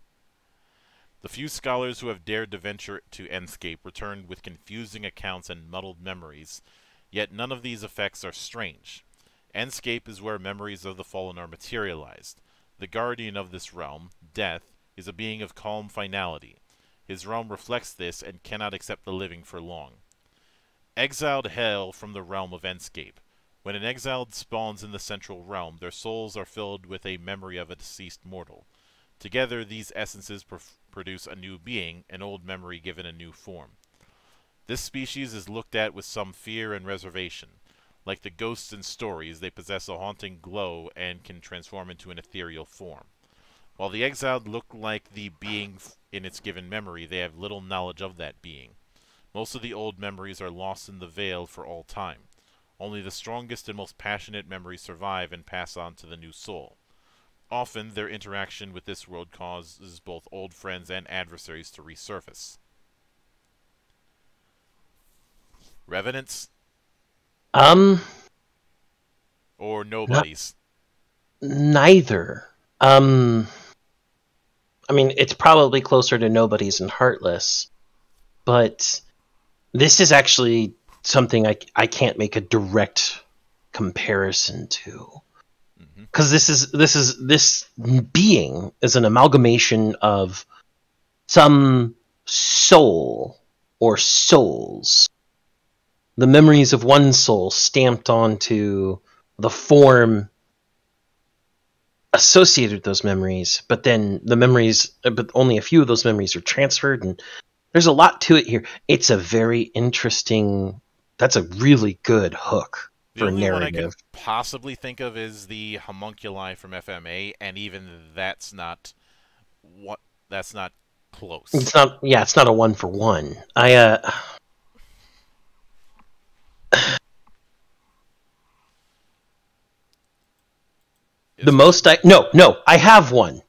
have one. Okay, shit. Why didn't I think of this before? Different source of power, different purpose, but same idea. The Somniums from Better Man. To become a better man or to maintain a form as a better man, they have to eat a specific type of animus flower, a seed from the animus flower, the seed of Vitali. Mm-hmm. And it grants them the form and some of the strongest memories of the person whose flower they ate, which is why Better Man Lamia looks like Hinoki Sai's older brother and tries to protect her from time to time, because those are the things that remain of her older brother. But it's not her older brother at all. I think that's the closest one we're going to get. And even that's a bit of a deep cut. Yeah, it's a stretch, and you have to know a lot of lore about Better Man, and you have to actually know what the hell Better Man is. Anyway, Many have heard of the Guardian of the Afterlife, but few have seen him in the Central Realm. He dwells in the veil between this life and the next, shepherding the departed into the beyond. Ruaneth, Death, is the patron saint, voice of the exiled, and the husband of Elenath, Life. While his counterpart works her magic in the realms beyond Reacton, he guards against evil attempting to pierce the veil. While some escape, many others meet Dathia the Reaver, Ruaneth's scythe. Death protects Endscape and destroys evil so the central realm of Reacton may continue living.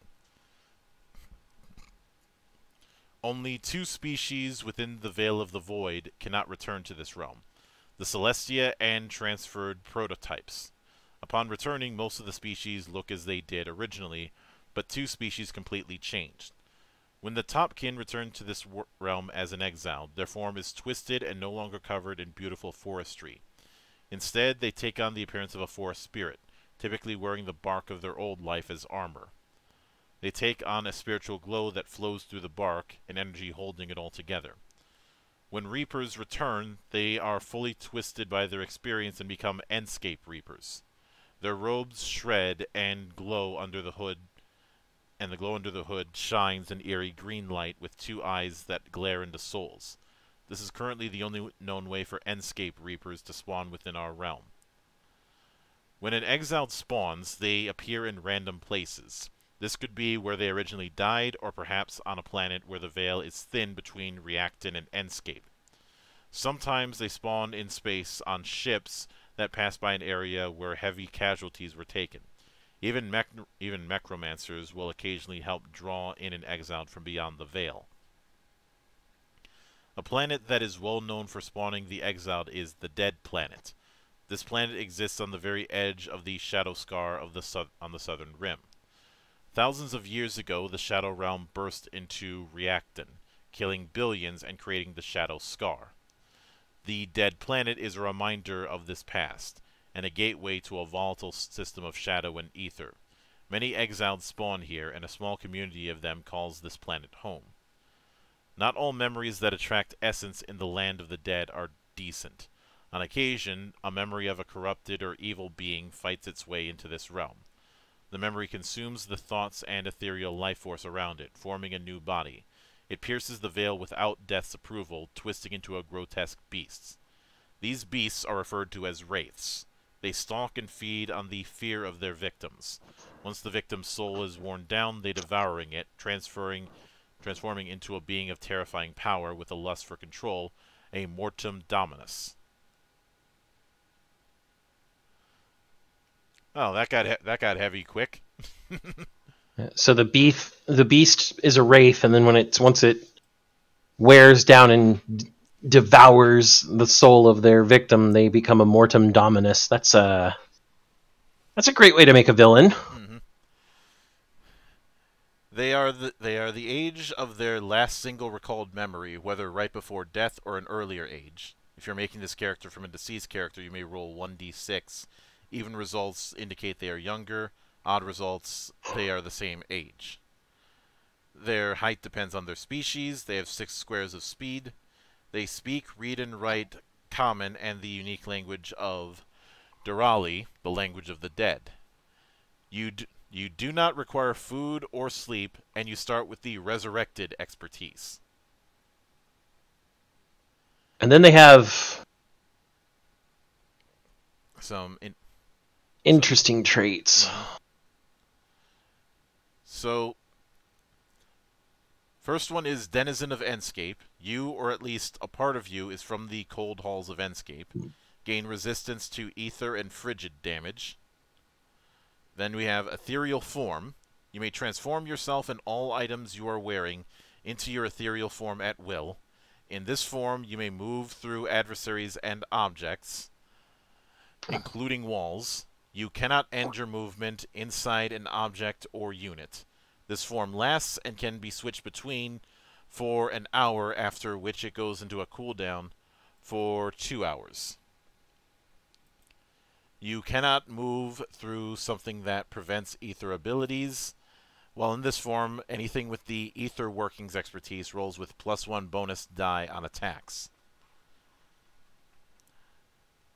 When it comes to that ethereal form, all I can think of is Raziel. Yeah. See, then species remembrance. After you choose what species your exiled once was, you may choose a trait ability from that species' traits. For example, if you make a human exiled, you may choose between Gifts of the Soul, Survivors, or Blessed Are We. So that means if you, for example, created an exiled Elan, you could potentially give yourself the Descendants of the Spirits or the Ancestral Blood Rage. Yes. Or I think the most interesting one, actually, out of the three that we've read prior to this, would be giving yourself something from the Celestia. But the Celestia can't come from the realm in the first place, which is why I'm guessing why he did that, was balance issues. Mm-hmm. It also makes sense, within the narrative, but... Yeah. Then we have Ancestry Paths. The first one is Determined Memory. Add +1 to any virtue, add +2 bonus levels to a skill that uses that virtue, and gain an additional expertise point. Difficult Memory. Your memories are hard to bear. Add +1 to Vitality. You cannot be affected by sleep, fear, and madness. Gain an additional +5 hit points at character creation, and 1d6 HP every level. Additional +1d6 HP every level, yeah. Contemplative Memory. Gain +1 to Judgment and Mentality. However, you always go second to last in the initiative order. Could be useful, depending. Mm-hmm. See, then Jovial Memory. You add +1 to Charm. You gain 1 bonus level in Performance and Speechcraft. People are no longer cautious or scared of your eerie glow, unless you want them to be. I mean, if you're a jovial memory, maybe your glow isn't so scary, but is much more inviting. Mm-hmm. We have, and there's a couple that are specific to certain races. A Floral Creation, which is Topican only. Add +1 to any virtue. Your spirit is now freeform and ethereal, granting you +2 bonus levels in dodge. And you may ignore 2 reactionary strikes every long rest. Ignore 2 AOO every long rest? Jesus. Mm-hmm. And these are, I'm guessing that these paths are there because of how becoming an exiled twists a Topican or a Reaper. Yeah. And speaking of Reapers, that's the other path. A new creation. You are now a Reaper of Endscape, but only your most potent memories remain intact. Add +1 to any virtue. Gain the ability to apply the curse Finality on a target once per long rest. The Finality, the target is overcome with a feeling of dread and fear. An illusion of death spawns around them, and they go prone, completely terrified. They remain prone for 2 rounds, and all allies gain an auto-hit die on attacks against that target. Upon waking up, the target rolls with an auto-miss die on their next check. I can imagine you using that on something big and threatening. Possibly. Next we have good old humans. You want to know about a human, huh? Well, never have I come across a more bull-headed, self-centered, volatile species. They are the newcomers to Ryaktan, and they love to start fights wherever they go. But at the same time, the species can be incredibly passionate, proud, and caring. So many of them will see a cause and strive to do what is within their power to help. Yeah, they tend to be crazy, but to be honest, we're all crazy.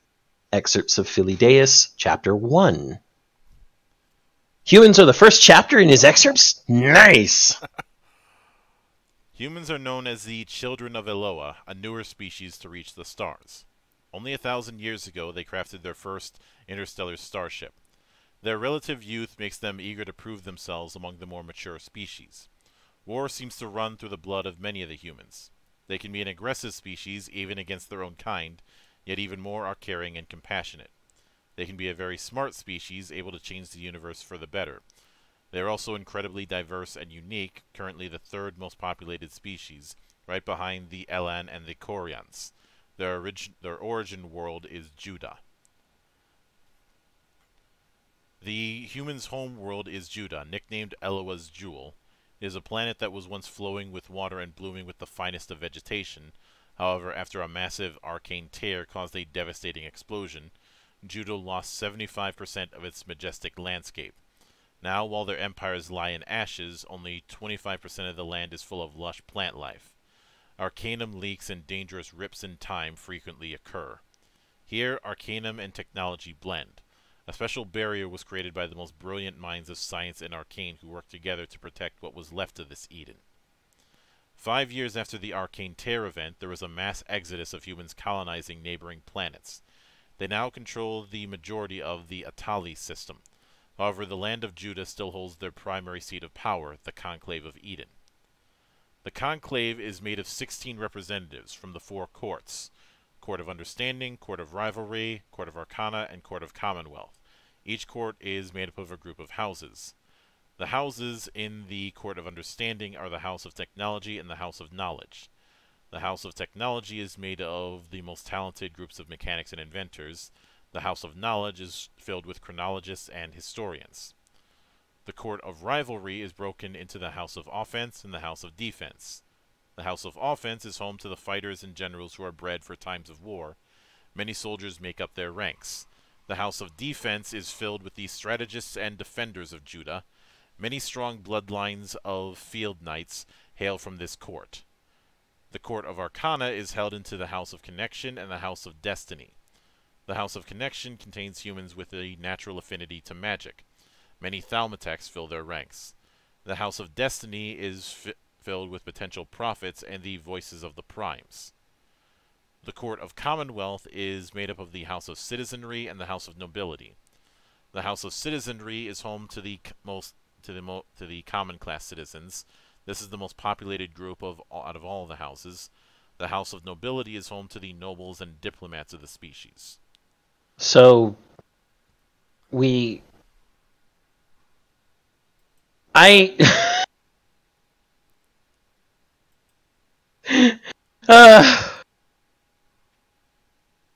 does he write on the HFY subreddit? I don't know. I'll have to ask him. Because frankly, this is starting to read like an HFY entry. And it's also longer than, like, this section has been longer than any of the past species we've looked at thus far. At least the history section. Anyway, I love it. Long ago, humans had a direct link to the arcane current. Naturalists and arcantors were quite a common factor in the old history of humans. However, that all changed once the human began abusing their powers, the magic corrupting and manipulating them. This power began corrupting the very arcane current itself. To prevent the human's demise as well as the corruption of the current, Eloa removed the human's link to it. Eventually, the last mages died out around the medieval period and magic became a myth, much like the stories of elves, dwarves, and fairies alike. Shortly before their magic was taken, the other species, such as the Elan and Koreans, left Judah. Humans had grown aggressive towards the things of legends, so the others decided it was best to leave them to their own fate. Somewhere in that duration, humans were all but forgotten, becoming the legends themselves. Why am I reminded of the Omega Man?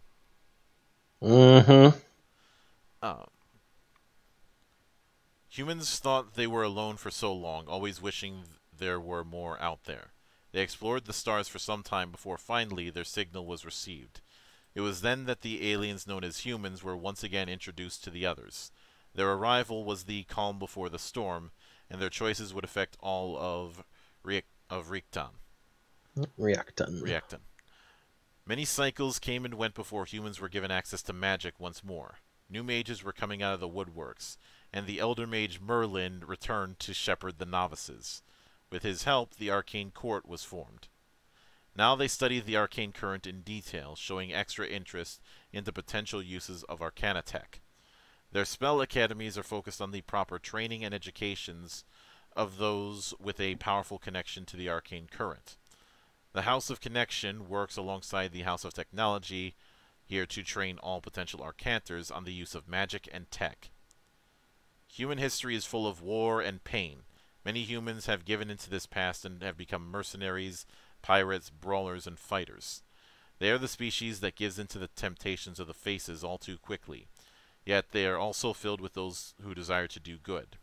They are a double-edged sword, and their past is riddled with war. We hope they do not repeat it. They probably will. It is often whispered among the other houses that the House of Knowledge has secret dealings with the Enigma Consortium.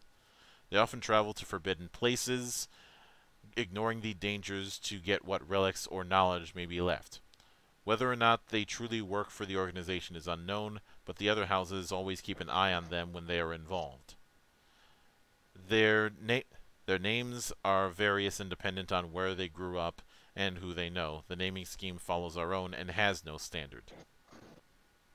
I mean, they're humans, of course. Yep. Reach adulthood at 21, reach elder age around 95, the oldest is 200 years. Average build, heights between 5 and 7 feet. Speed 6 square. Your species speaks, reads, and writes Common. You may choose one other language to know. Then we have the traits. First is Blessed Are We. Once per day when performing a test of difficulty challenging or less, you may instantly succeed and it cause a critical success roll. Bit of a typo there, but okay. It's not. You may instantly succeed it and cause a critical success roll. It's saying you can succeed the test and cause a critical success. My bad, I misread. Next is Gifts of the Soul. The children of Eloa have been granted special gifts. Choose one of the following. Fides, Divine Persuasion. Additional +1 bonus die for Charm and Mentality contested checks. Erakara, Steadfastness and Tenacity of Purpose. +1 bonus die for Power and Vitality contested checks. Oevet, +1 bonus die for Judgment and Finesse contested checks. And Survivors. Twice per short rest, if you start a combat with no determination, you get 3 points back. Damn! Like I told you, this sounds like an HFY entry. See, then we have the ancestral paths. Even if you did not grow up on Judah, you are part of the court. So we have the Court of Arcana. Add +1 to an arcane casting virtue of your choice. If you are not using an arcanting class, you gain +1 bonus level in arcanting. If you are playing an arcanting class, you add an auto hit die when casting. And once per short rest, you can cast a novice spell for free. God damn. Let's see, the Court of Commonwealth.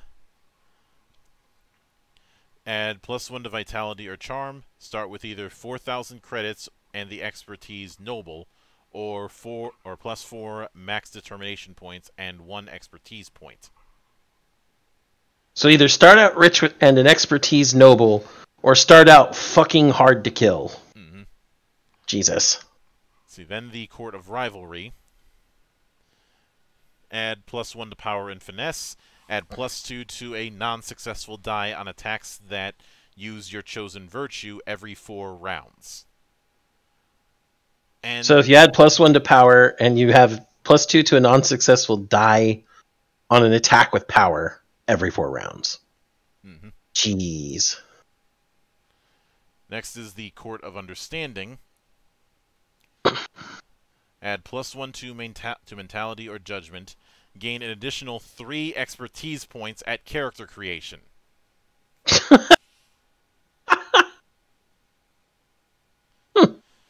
Wow. See, next we have the Korean. Oh man, I get to do a different accent. But that's only because it's a quote of a person inside the excerpts. Mm-hmm. Oi! What do you mean we're supposed to be short, eh? You need to stop listening to them Aries and their good-for-nothing stories. Well, except that we're the best forgesmiths in all the realms. Right, that you can believe. Those were the words of Gavin Mackenzie. Excerpts in Philadeus, chapter 8. They're blue dwarves. Yep. The Korean species is a hardy group of four-armed, flame-touched humanoids. Each Korean is born with a brand of the eternal flame on their very soul, though it manifests differently for each Korean. This could be a dark burning flame in their eyes or veins of lava running up their arms and legs. Koreans have a strong sense of honor and respect for each other. Koreans hail from the arcane-touched planet of Morrigan 4. They are the sources of the human lore of dwarves, though their heights can range anywhere from 4 to 8 feet. The only thing the Koreans really share with the old lore of dwarves is their caste system and ability to forge. Koreans are the greatest forge crafters in the universe. They use their soul's eternal flame to forge powerful weapons and armor for those who respect the craft.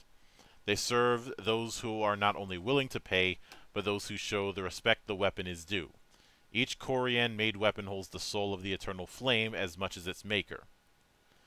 Koreans are all born with an identifying rune on their skin. No one is quite sure what precipitates runes or why they appear when they do at the age of 18. Each rune separates Koreans into a family.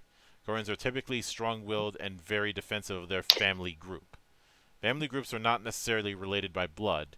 Instead, the family is a group of those who have the same rune, serving one another in ideas and talents. Not all Koreans adhere to this family system. Some reject it or leave because of tragedy. These Koreans are deserters, known for abandoning their family and letting their rune die out. The fire within them grows dark, only a spark of what it once was. Since Koreans have the essence of flame within them, they are naturally attuned to the arcane realm. They use this connection to produce powerful and unbreakable weapons. They inscribe ancient archaic runes of the elements onto every hilt and blade they craft. Koreans are masters of the old runic enchanting. Koreans typically only have a first name, as a last name typically means the Korean has been banned from the caste family system. Their names follow Norse names such as Balder, Asta, Dusty, Egil, Einar, etc. They may accept the name of their family rune or trade, however, adding that to their first name. Example, Balder or Eanade. Balder of Eanade, yeah. Of Eanade. They live to, at most, 600 years. Fledgling is birth to 18. Smith is 19 to 300, and Sage is 300 to 600.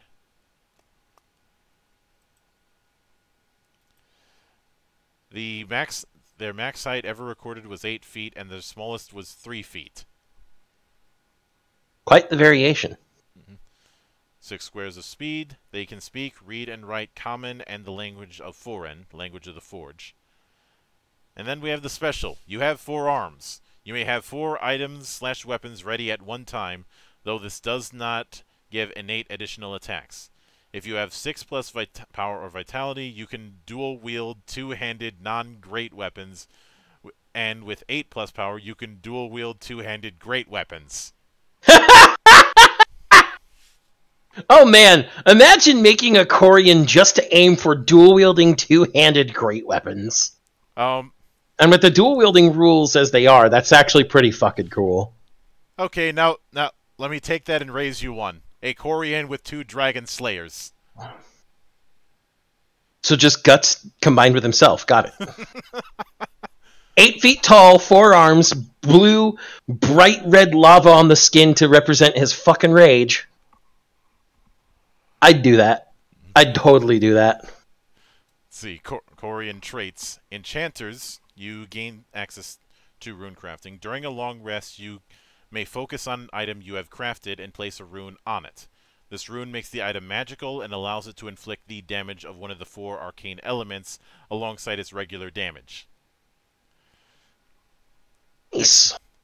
So we have Flame Forgesmiths. You gain the expertise Forgesmith and Deep Connection.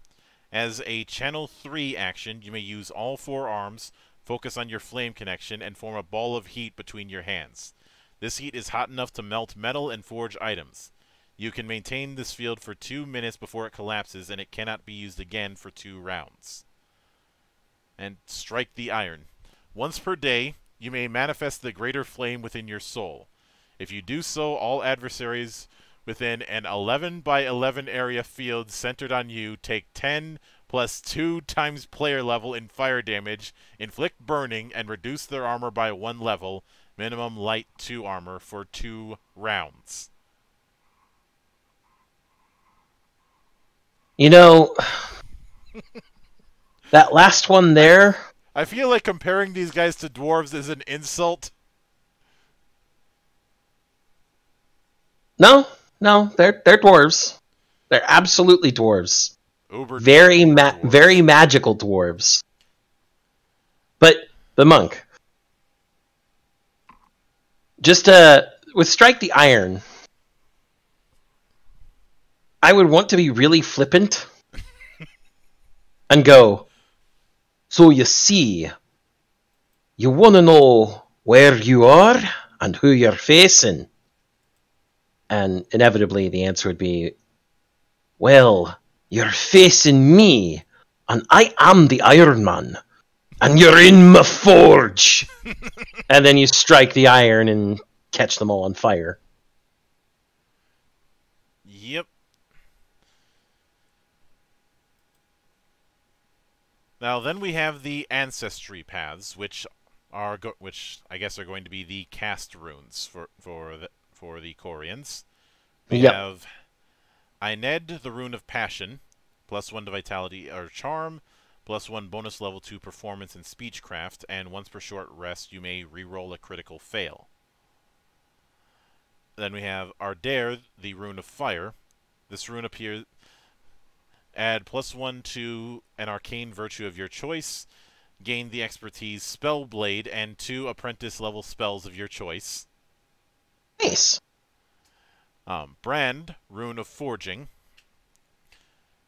+1 to Power or Mentality, and +1 bonus level to Crafting and Mechanics. Of course. See, then Ember, Rune of Remains.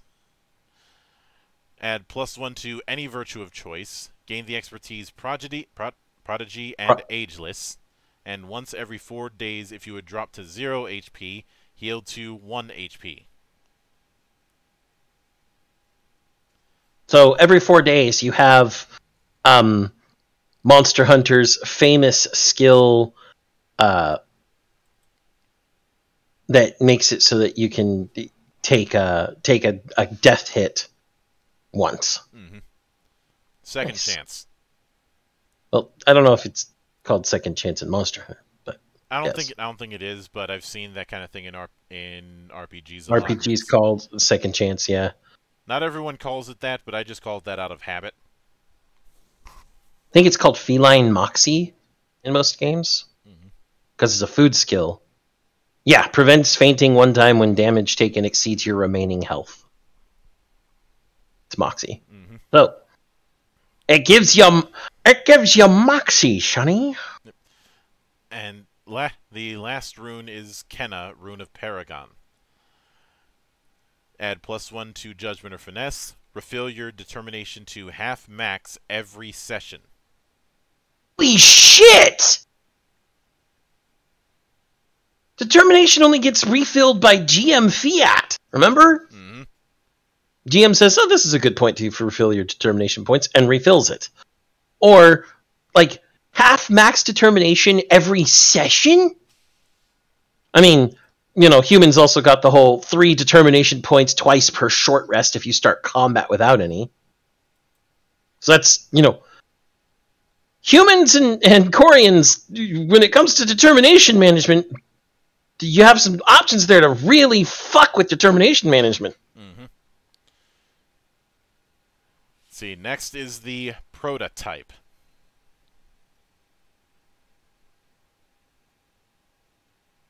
Mm-hmm. Now, I gotta say, for their name, they look exactly as expected. Were they not created? They were crafted by his hands, as you were. Is their processing so different from your mind? Is flesh required for life? They think and feel as you do. They are alive. They are their own masters. Excerpt of Philedeus, Chapter 5, where he explains that God built these robots.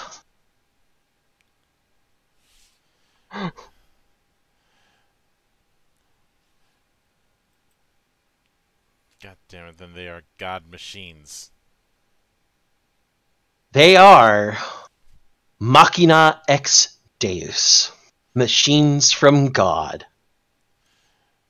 Anyways, the prototypes took their first breaths 4,000 years after the great fall of the humans. Eloa moved once more upon the realm of Adarath. With refined naturium, or infused with a purified crystal of Nautric Arcanum, Eloa molded a new being of both metallic and organic material, a techno-organic. Eloa placed these creatures in the central realm upon the planet Technomata. Unlike the older species that came before the prototypes, they were built with a mechanical and organic brain. After rapidly advancing their technology, they reached the stars, only preceded by the Elan. Prototypes have the innate ability to morph their frames into other frames of similar build, such as transforming their figure to that of an Elan. They cannot change their aesthetic outer covering, but can replicate the face, shape, and structure of other mortals. Why does this just remind me of Alchemical Exalteds and Autocathon? Because they are. Even though they are a techno-organic creation, Eloa gave them souls like the rest of his creations. While they have a soul, it isn't solely bound to one body. They can choose to transfer their soul into a specifically designed robotic chassis that can hold their soul as they near the end of life or earlier point.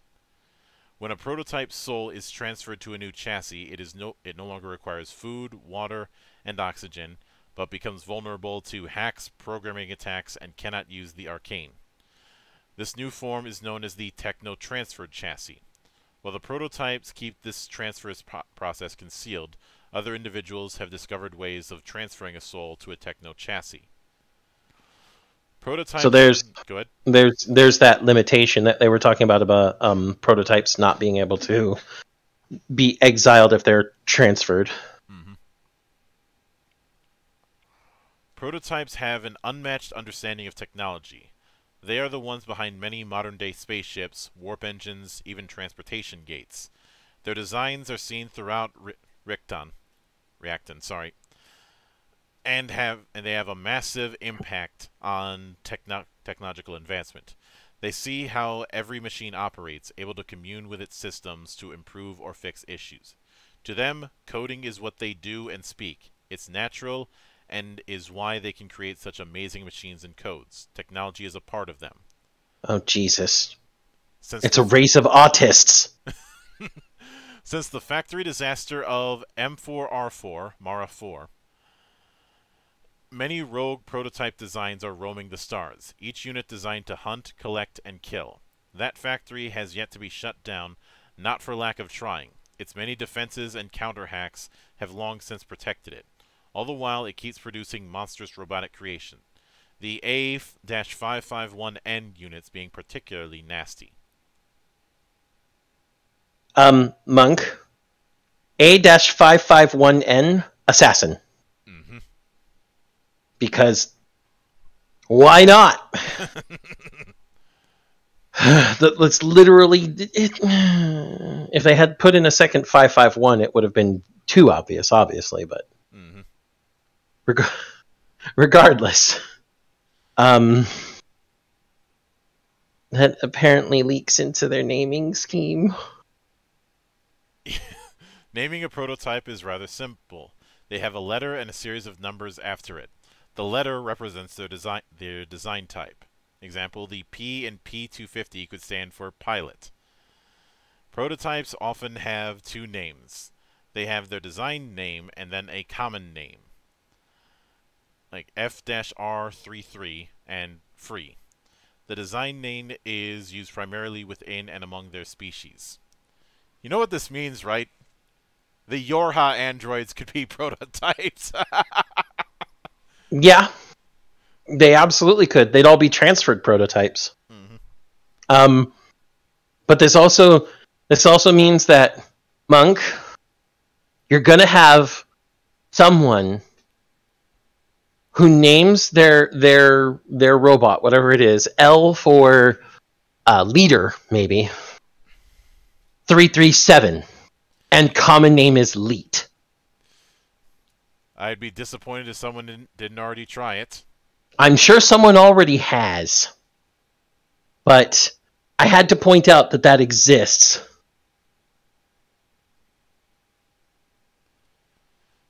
I might be a smartass and just name one J117. What role does the J stand for, Monk?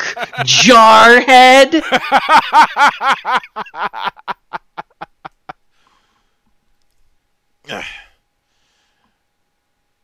Anyway, they can live up to 600 years. There's that number again.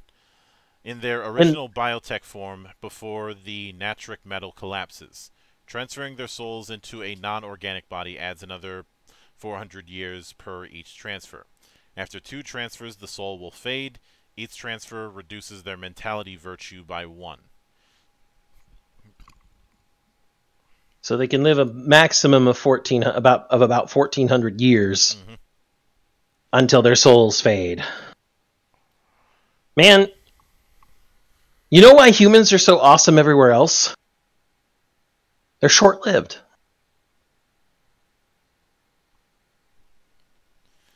Yep. All right. I think they're only long-lived in Sid Meier's Alpha Centauri, Homeworld, and Warhammer. I wouldn't exactly call Warhammer humans awesome. I mean, they are another example of HFY, Monk. Yeah. Warhammer and Warhammer 40k are actually kind of responsible for the stem of HFY. But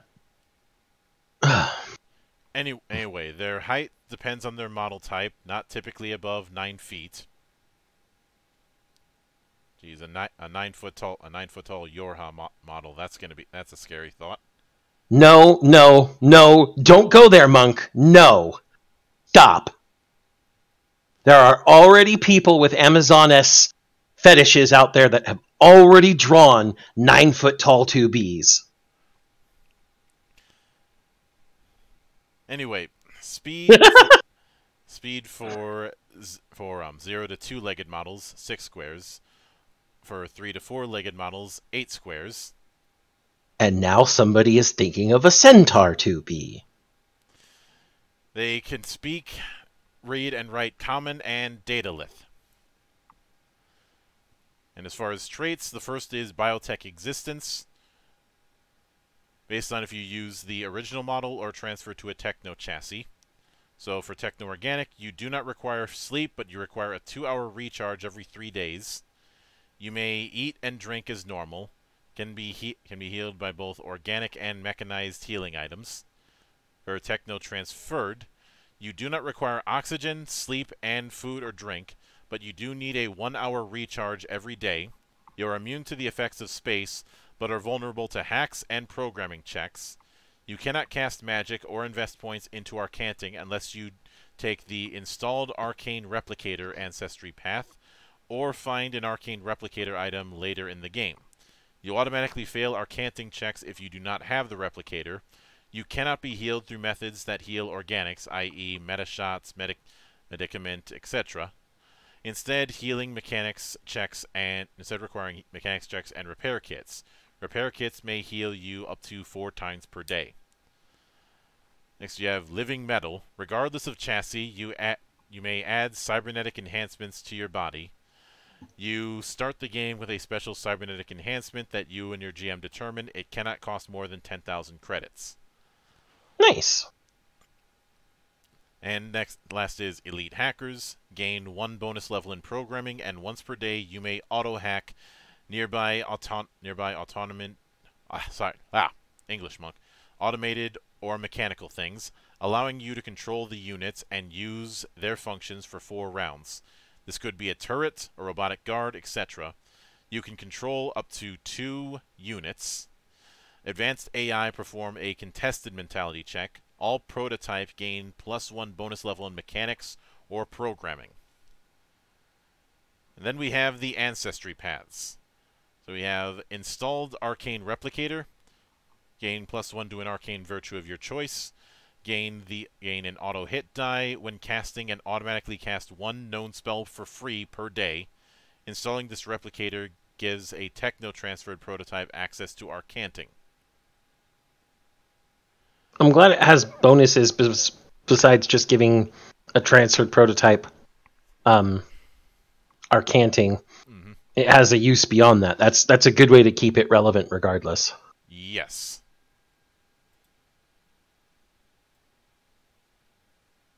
And then the rest is all what you would expect to do with a PC. Mm-hmm. Upgraded hardware, +1 vitality, and a built-in 2-point energy shield.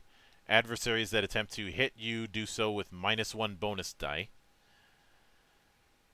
A upgraded logic core, +1 to judgment. Start with 4 additional expertise points. Jesus. Upgraded processing unit. Add +1 to a virtue of your choice and +1 bonus level in 2 skills that use that virtue. Nice. Upgraded RAM. Add +1 to mentality. You may use the commit to memory and remove/share memory 3 times each per long rest for free. Roll with +1 bonus die on all knowledge or recollection checks. Upgraded servos. Add new servos to your chassis. This grants +1 to power and finesse, but draws more power from your system. If you fail a skill or check that uses power or finesse, you roll with -2 bonus die on your next check. And this does note that it's other than attacks, which is good to note because some people may just think all checks. Yes. Then upgraded software. Upgrade some of your internal software. This allows you to start 1 level higher than the starting level. Jesus. See, then we have Reapers.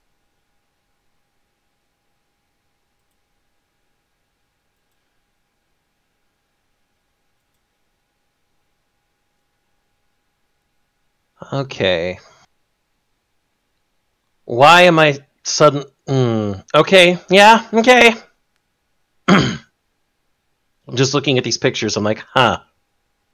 Edgy boys for edgy times. Have you ever seen the chaos that unfolds when a Reaper bursts onto the battlefield? The skies darken and terror flows. Their scythes, they cut through metal.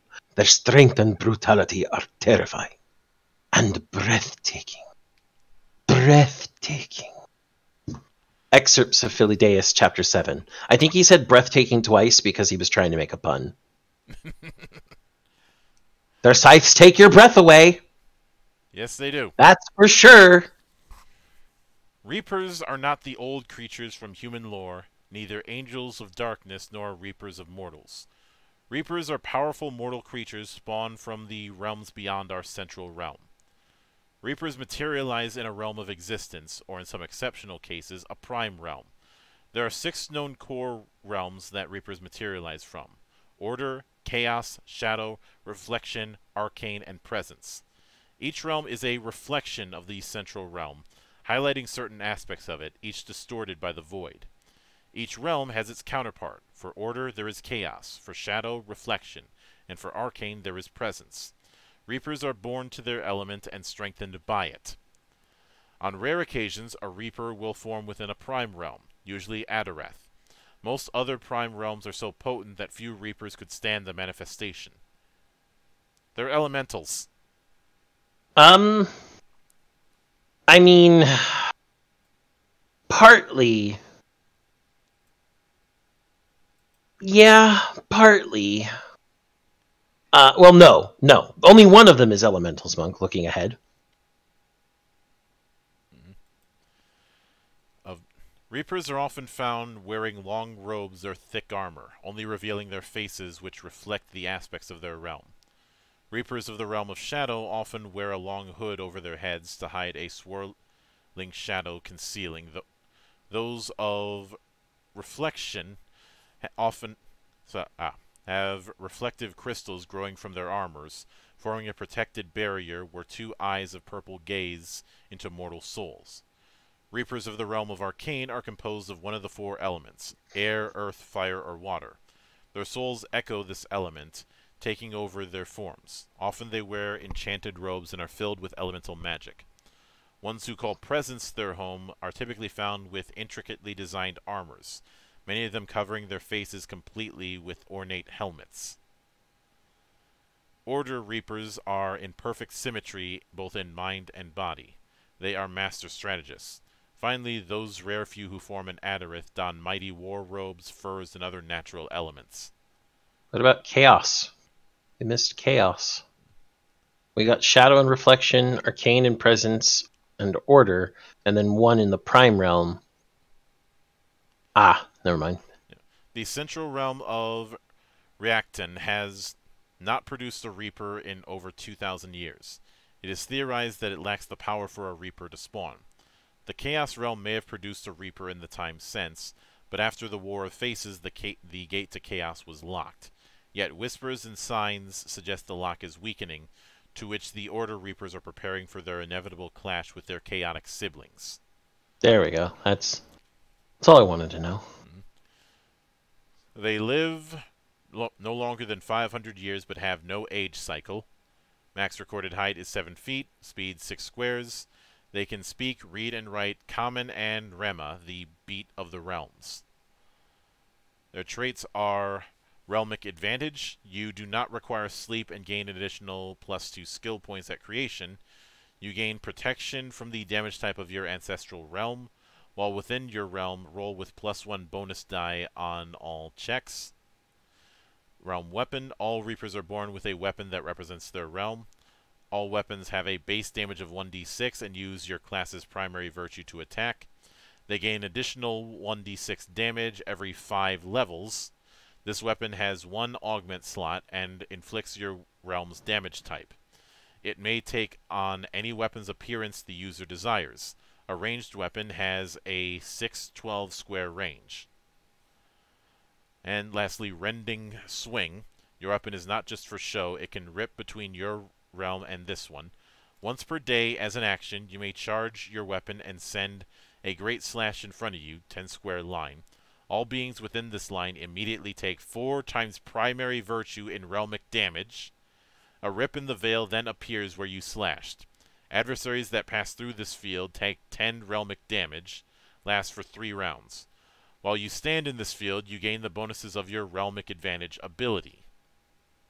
So you cut open a small portion of the prime realm or the central realm or wherever you are. Central realm sounds like it's the main stage. And create a small little field of home that also absolutely fucks everyone else there. Nice. I like it. Then we have Ancestry Paths. Realmic Birthplace. Unlike the other mortal species, Reapers are typically born outside. Sorry, that's not one of the ones. It's the meta type for the Ancestry Paths for Reapers. So you have Adareth, Prime Realm, and the Reapers from that wear robes crafted of vines and bark and have bright green eyes. Add +1 to Vitality or Mentality. All healing items used by you gain an additional use. Learn 2 novice spells from the Natura tree. Oh, nice. Arcane. The realm of Arcane is where all magic originates. Its energy weaves a connection between all realms. Those born in this realm are secret keepers and lore masters. You gain +1 to an Arcanting virtue. You have a natural ability to manipulate the arcane current. Once per long rest, you may sacrifice your reaction to cut the arcane current threads. This inflicts 10 plus 2 times player level in elemental damage to all adversaries in combat. Nice. Then we have Order, with a place of pristine beauty. Structure and design permeate the realm. Order Reapers have clear minds and are quick to react. You have +1 in mentality and judgment. At character creation, gain 1 skill point. And we have the Realm of Presence. No secret remains hidden here long. Those from this realm tend to be the practical thinkers and truth seekers. Add +1 to a virtue of choice and gain the expertise Virtuous and Prodigy. Your realmic damage is pure. What? So Presence Reapers basically just get to hit past all defenses with their fucking realm weapon? And with their rending swing? That's kind of busted. Let's see, then Reflection. Light, sound, heat, and arcane are distorted and manipulated in the realm of reflection. Those from this realm are observant and adaptable to their surroundings. Add +1 to judgment, add +2 bonus levels in insight, and +2 max determination. Nice. And the realm of shadow, where reflection reveals, shadow conceals. Those born within this realm are naturally gifted with fast strikes and obfuscation. Add +1 to finesse, gain 1 bonus level in covert, and once per short rest, you may automatically covert yourself with 4 hits. Jesus. See, then we have the Topikin.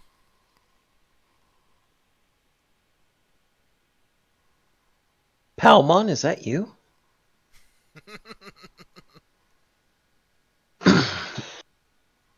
Calling them plants is an offense to their true nature.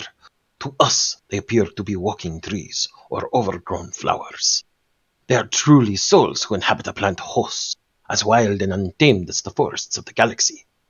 In the few wars they have participated in, they quickly dominated the battlefields. Their control of nature is their gift as the children of nature. Excerpts of Philadeus, Chapter 3. The Topikin are beings that embody nature's will and wrath.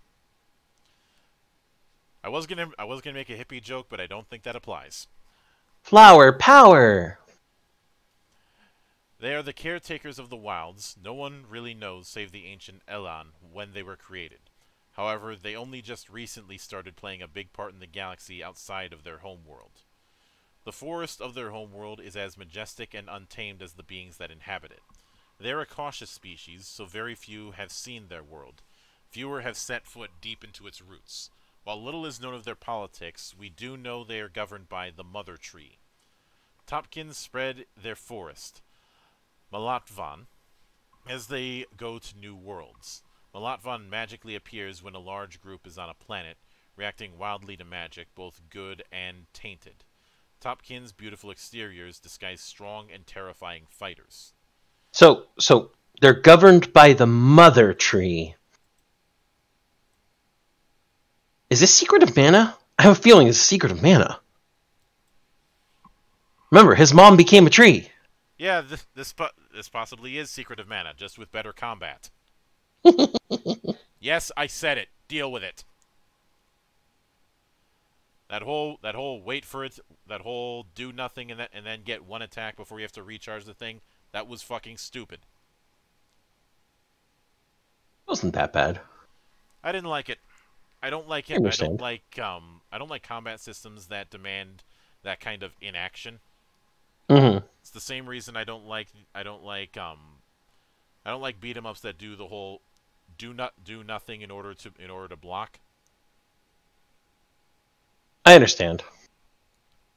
But anyway, demons of old discovered just this when they attacked the Topikin world of Poplar Cross.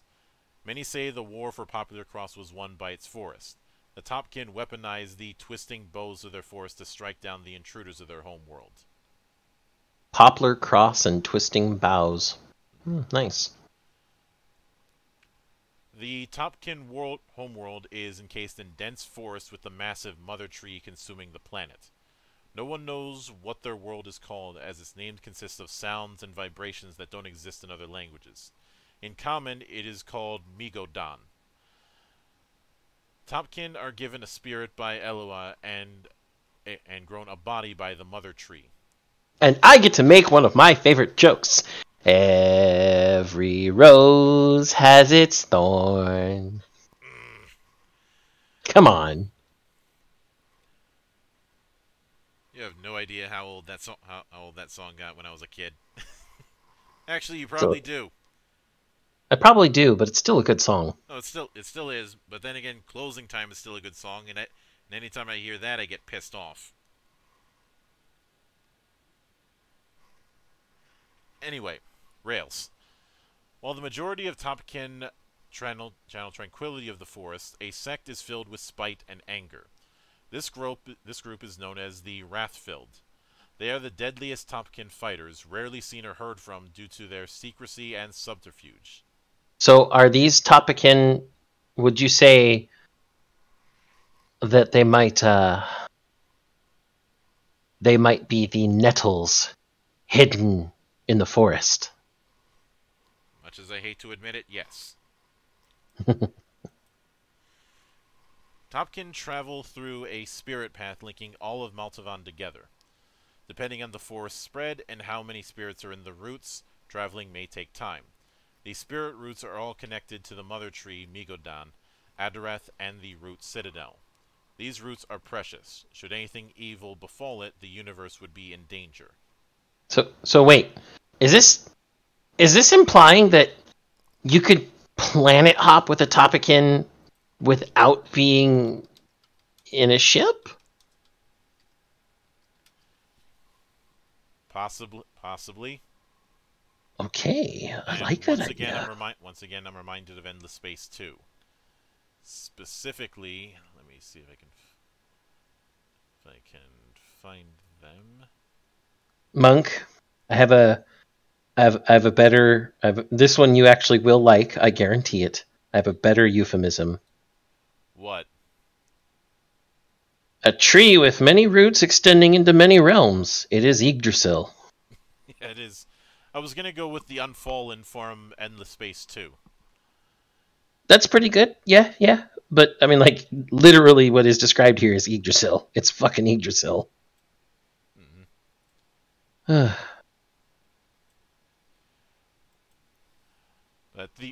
all Topkin may leave the central realm and transport their souls to a place known as the Root Citadel. This citadel is the heart of the Topkin homeworld that exists between realms. It is possible for other species to travel there if they are deeply linked to the arcane current. Non-Topkin mortals must be careful when going there, as the spirit roots of the Mother Tree bend, leading many wanderers to their doom. Topkin have no gender and are called by their flower or bark type. For instance, Dahlia, Antonio, Rose, Petunia, Wren, Zinnia, Oak, Fern, Lilac, etc. That means you could have multiple lilacs and multiple dahlias, multiple oaks. Topkin go through stages of life based on seasons. They are in the young stage from birth to 5 years, adult stage from 6 to 45 years, and the elder stage from 46 to 125 years. The only race thus far that is less long-lived than humans. Which is interesting, because usually when you see plant people or their equivalent in settings, they usually end up being pretty long-lived. Fuck the Ents. Yeah, fuck them. They're long-lived because they're myopic motherfuckers who take an entire day to come to a decision on something. Myopic, neurotic, and slow. As my mentor would say, they're so slow they gotta speed up to stop. Anyway, traits. First one is Forestkin. You do not require food or sleep, but you do need 15 minutes of exposure to sunlight primary or simulated, to be satisfied for a full day. You require a glass of fresh water every day. Each day without water, your max HP is reduced by 10% to a max of 50%. We didn't. I don't think we went over their height and everything. Oh, right. They have never grown above 8 feet tall, speed of 6 squares, and they speak, read, and write Common. They also know the unique language of Natura Media. There we go. Anyway, back to traits. Next one is Strong Bark. You start with built-in natural armor. This armor can be upgraded as time goes on. This is typically done through a tough crafting and arcanting check using an arcane wood. For example, the bark of the Mother Tree. This bark is heavy armor with a rating of 4. Upon taking damage in a round, your armor is reduced to medium until the end of the round as your bark regrows. You take plus 10% additional damage from fire. Well, no, you think? There might be a few trees out there that are resistant to fire and use fire to germinate their seeds. This is a real thing. Go look it up. Fuck you, I'm not explaining otherwise. But in most cases, foliage no like fire. This is why grass types lose to fire types in Pokemon. Anyway, the last trait is the Last March. A strong connection to nature allows you to spend your channel and action phase to summon 2 tree guards to defend you once per day. They attack with vine swords using your weapons mastery or arcanting, and deal 2 times primary virtue and natural damage. They may place a 1/9 wall of vines with 40 HP to block adversary movement/damage, and can call forth the world roots of the Mother Tree once per combat to grasp all adversaries in combat for 3 rounds. They have 100 HP and take plus 10% damage from fire attacks. These creatures last 5 rounds and are controlled by the GM unless you give them a direct command. Now, that last part there, I'm sure there's probably going to be some parts about, GMs not fucking with their players, like summoned constructs like this in a way that would make the game unfun for them. So I think leaving it up to a GM could really be, it might. It's just like having NPCs in the battle, essentially. Like the only time you'd really need to direct them is to say, "Hey, put the wall there," so that they put the wall there, and or "Hey, call forth the world roots," so that you get the grasps. I don't think you'd really have to do much more beyond that, or at least if you have a good GM.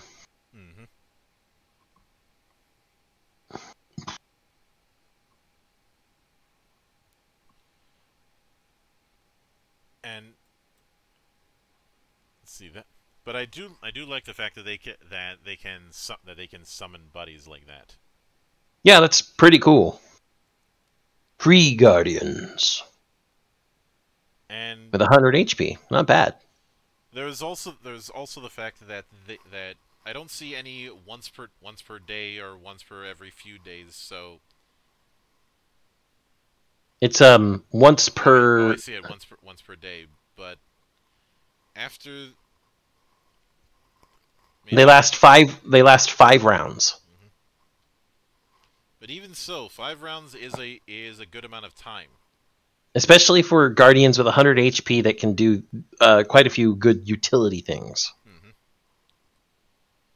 It's very nice. So then we get the Ancestry paths, which are season-based. First is Aviv, the season of spring.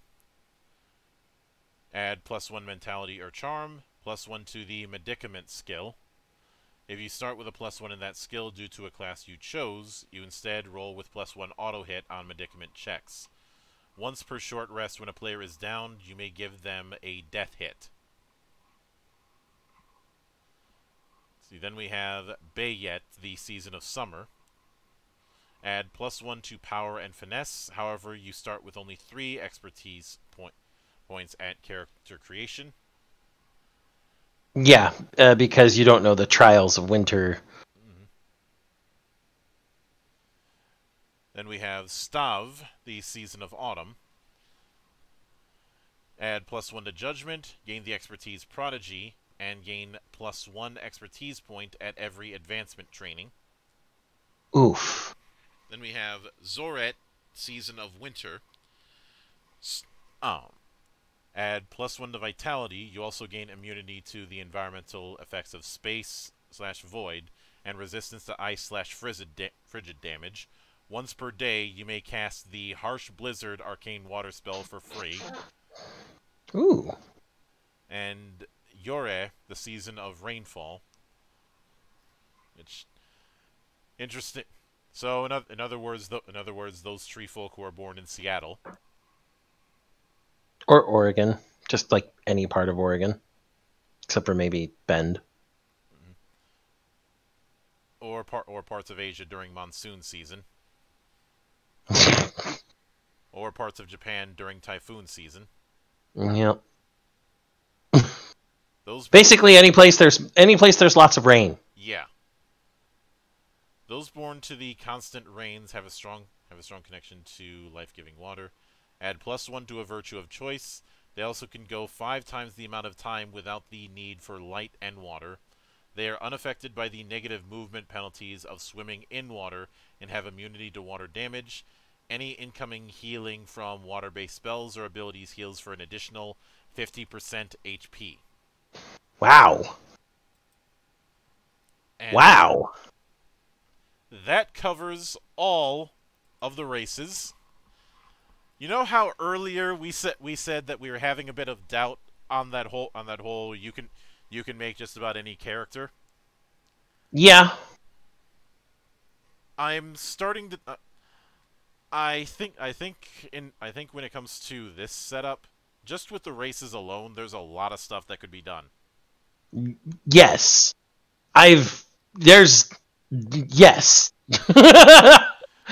Some of the stuff is highly broken, but it can be done. And I don't mean broken as in the usual OP. Even some of the more powerful races like the Reapers are the case of playing the game on easy mode. Yeah. It's playing the game on ridiculous, but not easy mode. Yeah. I think of the 9 species, the ones I'm most interested in are like half of them. Like this is ridiculous, Monk. We can't keep reviewing really good games. I'm gonna have the worst analysis paralysis ever. Yeah, but you're gonna have the good kind of analysis paralysis. It's still analysis paralysis, and it still bugs the crap out of me. But let's see. The 5 I am most interested in, and that's why I said like half of them: the Celestia, the Exiled, the Prototype, the Reapers, and the Topikin. Like all the stuff that is non-standard to most normal fare. You know?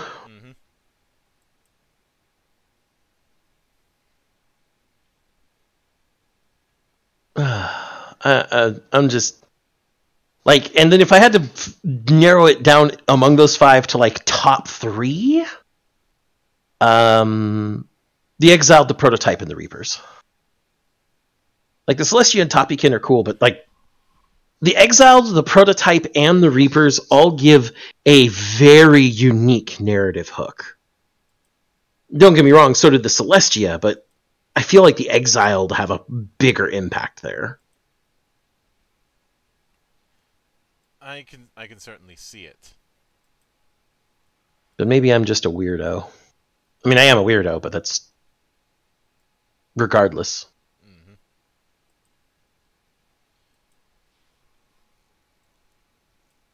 And even with that, before we even get into classes, that's already a few choices. And before we went live, we had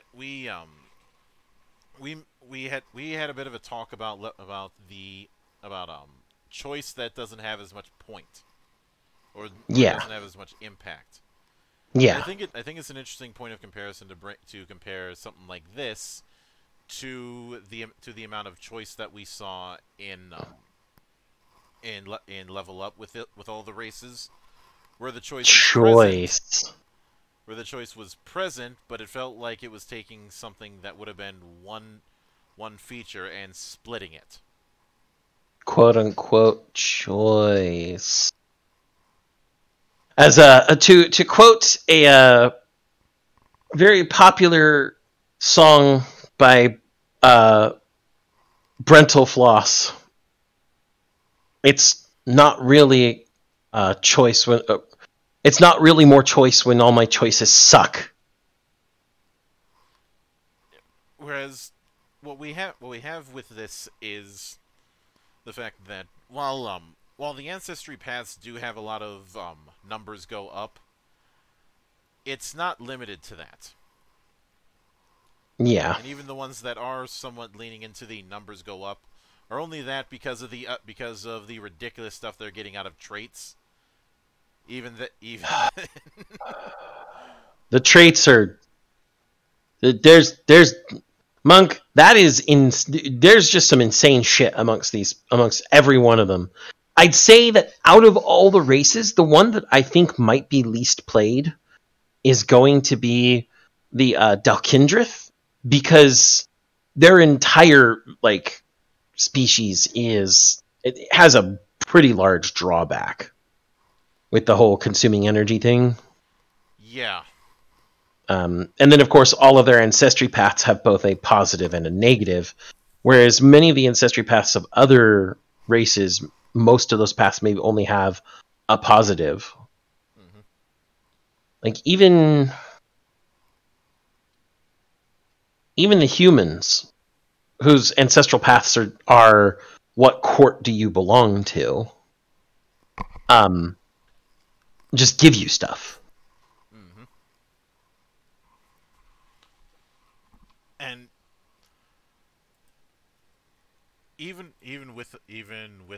with all of that, the approach that it is kind of funny that we started off with the Celestia. But I think one thing that can be said is, despite this being science fantasy, trying to apply the racial dynamics of other science fantasy games that we've dealt with in our careers isn't all that applicable. I mean, Yeah. yes, we referenced Mass Effect a few times. We referenced fucking Better Man, which I did not have that on my calendar. That would be referenced tonight. Yeah, that was a bingo card entry from out of nowhere. Mm-hmm. But when I thought about it, it's the most logical choice for the Exiled. I think it's saying something that you had to go that deep in order to find a parallel. A close parallel. Mm-hmm. Because all the other maybe the only other parallel I can think of, and even then it's not a good one, is the what were their names? Hold on, I'm gonna look it up really quick. Yeah, the Necromonger Empire from Riddick. Since they were all things that were already half dead or had been through death to begin with. Well, only one of them was. Well, all of them are put through some sort of half death. Whereas the Emperor himself was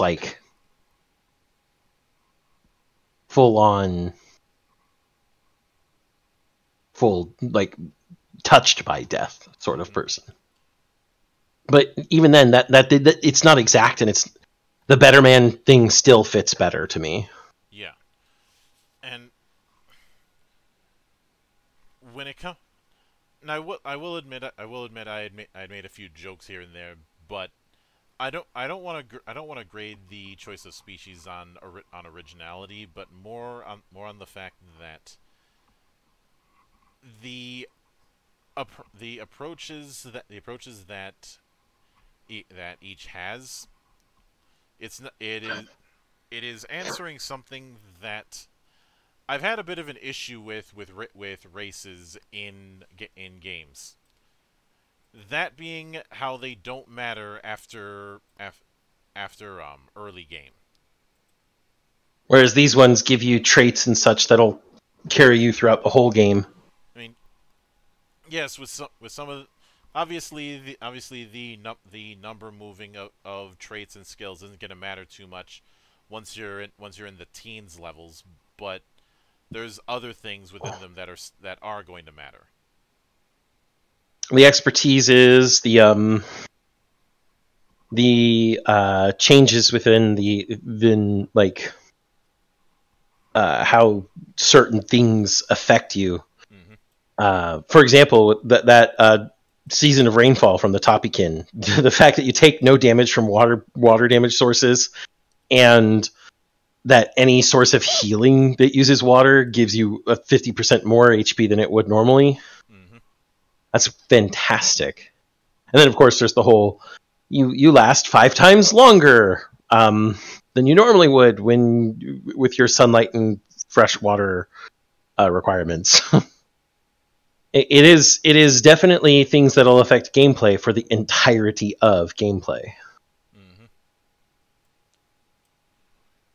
But I did say last week that we were going to get into the juicy stuff in the coming weeks, and well, looks like I was right once again.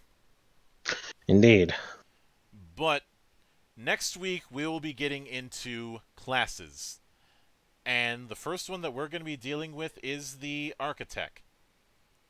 Yep. So keep an eye out for that, because that's going to be fun. And I can almost assure you that I'm going to make as many engineer jokes as I can, because God fucking damn it, the Architect is engineer. Mm-hmm. But until then, on behalf of the good brothers present and not present, my name is Mildra. I am your gaming monk. Stay fucking frosty, everybody.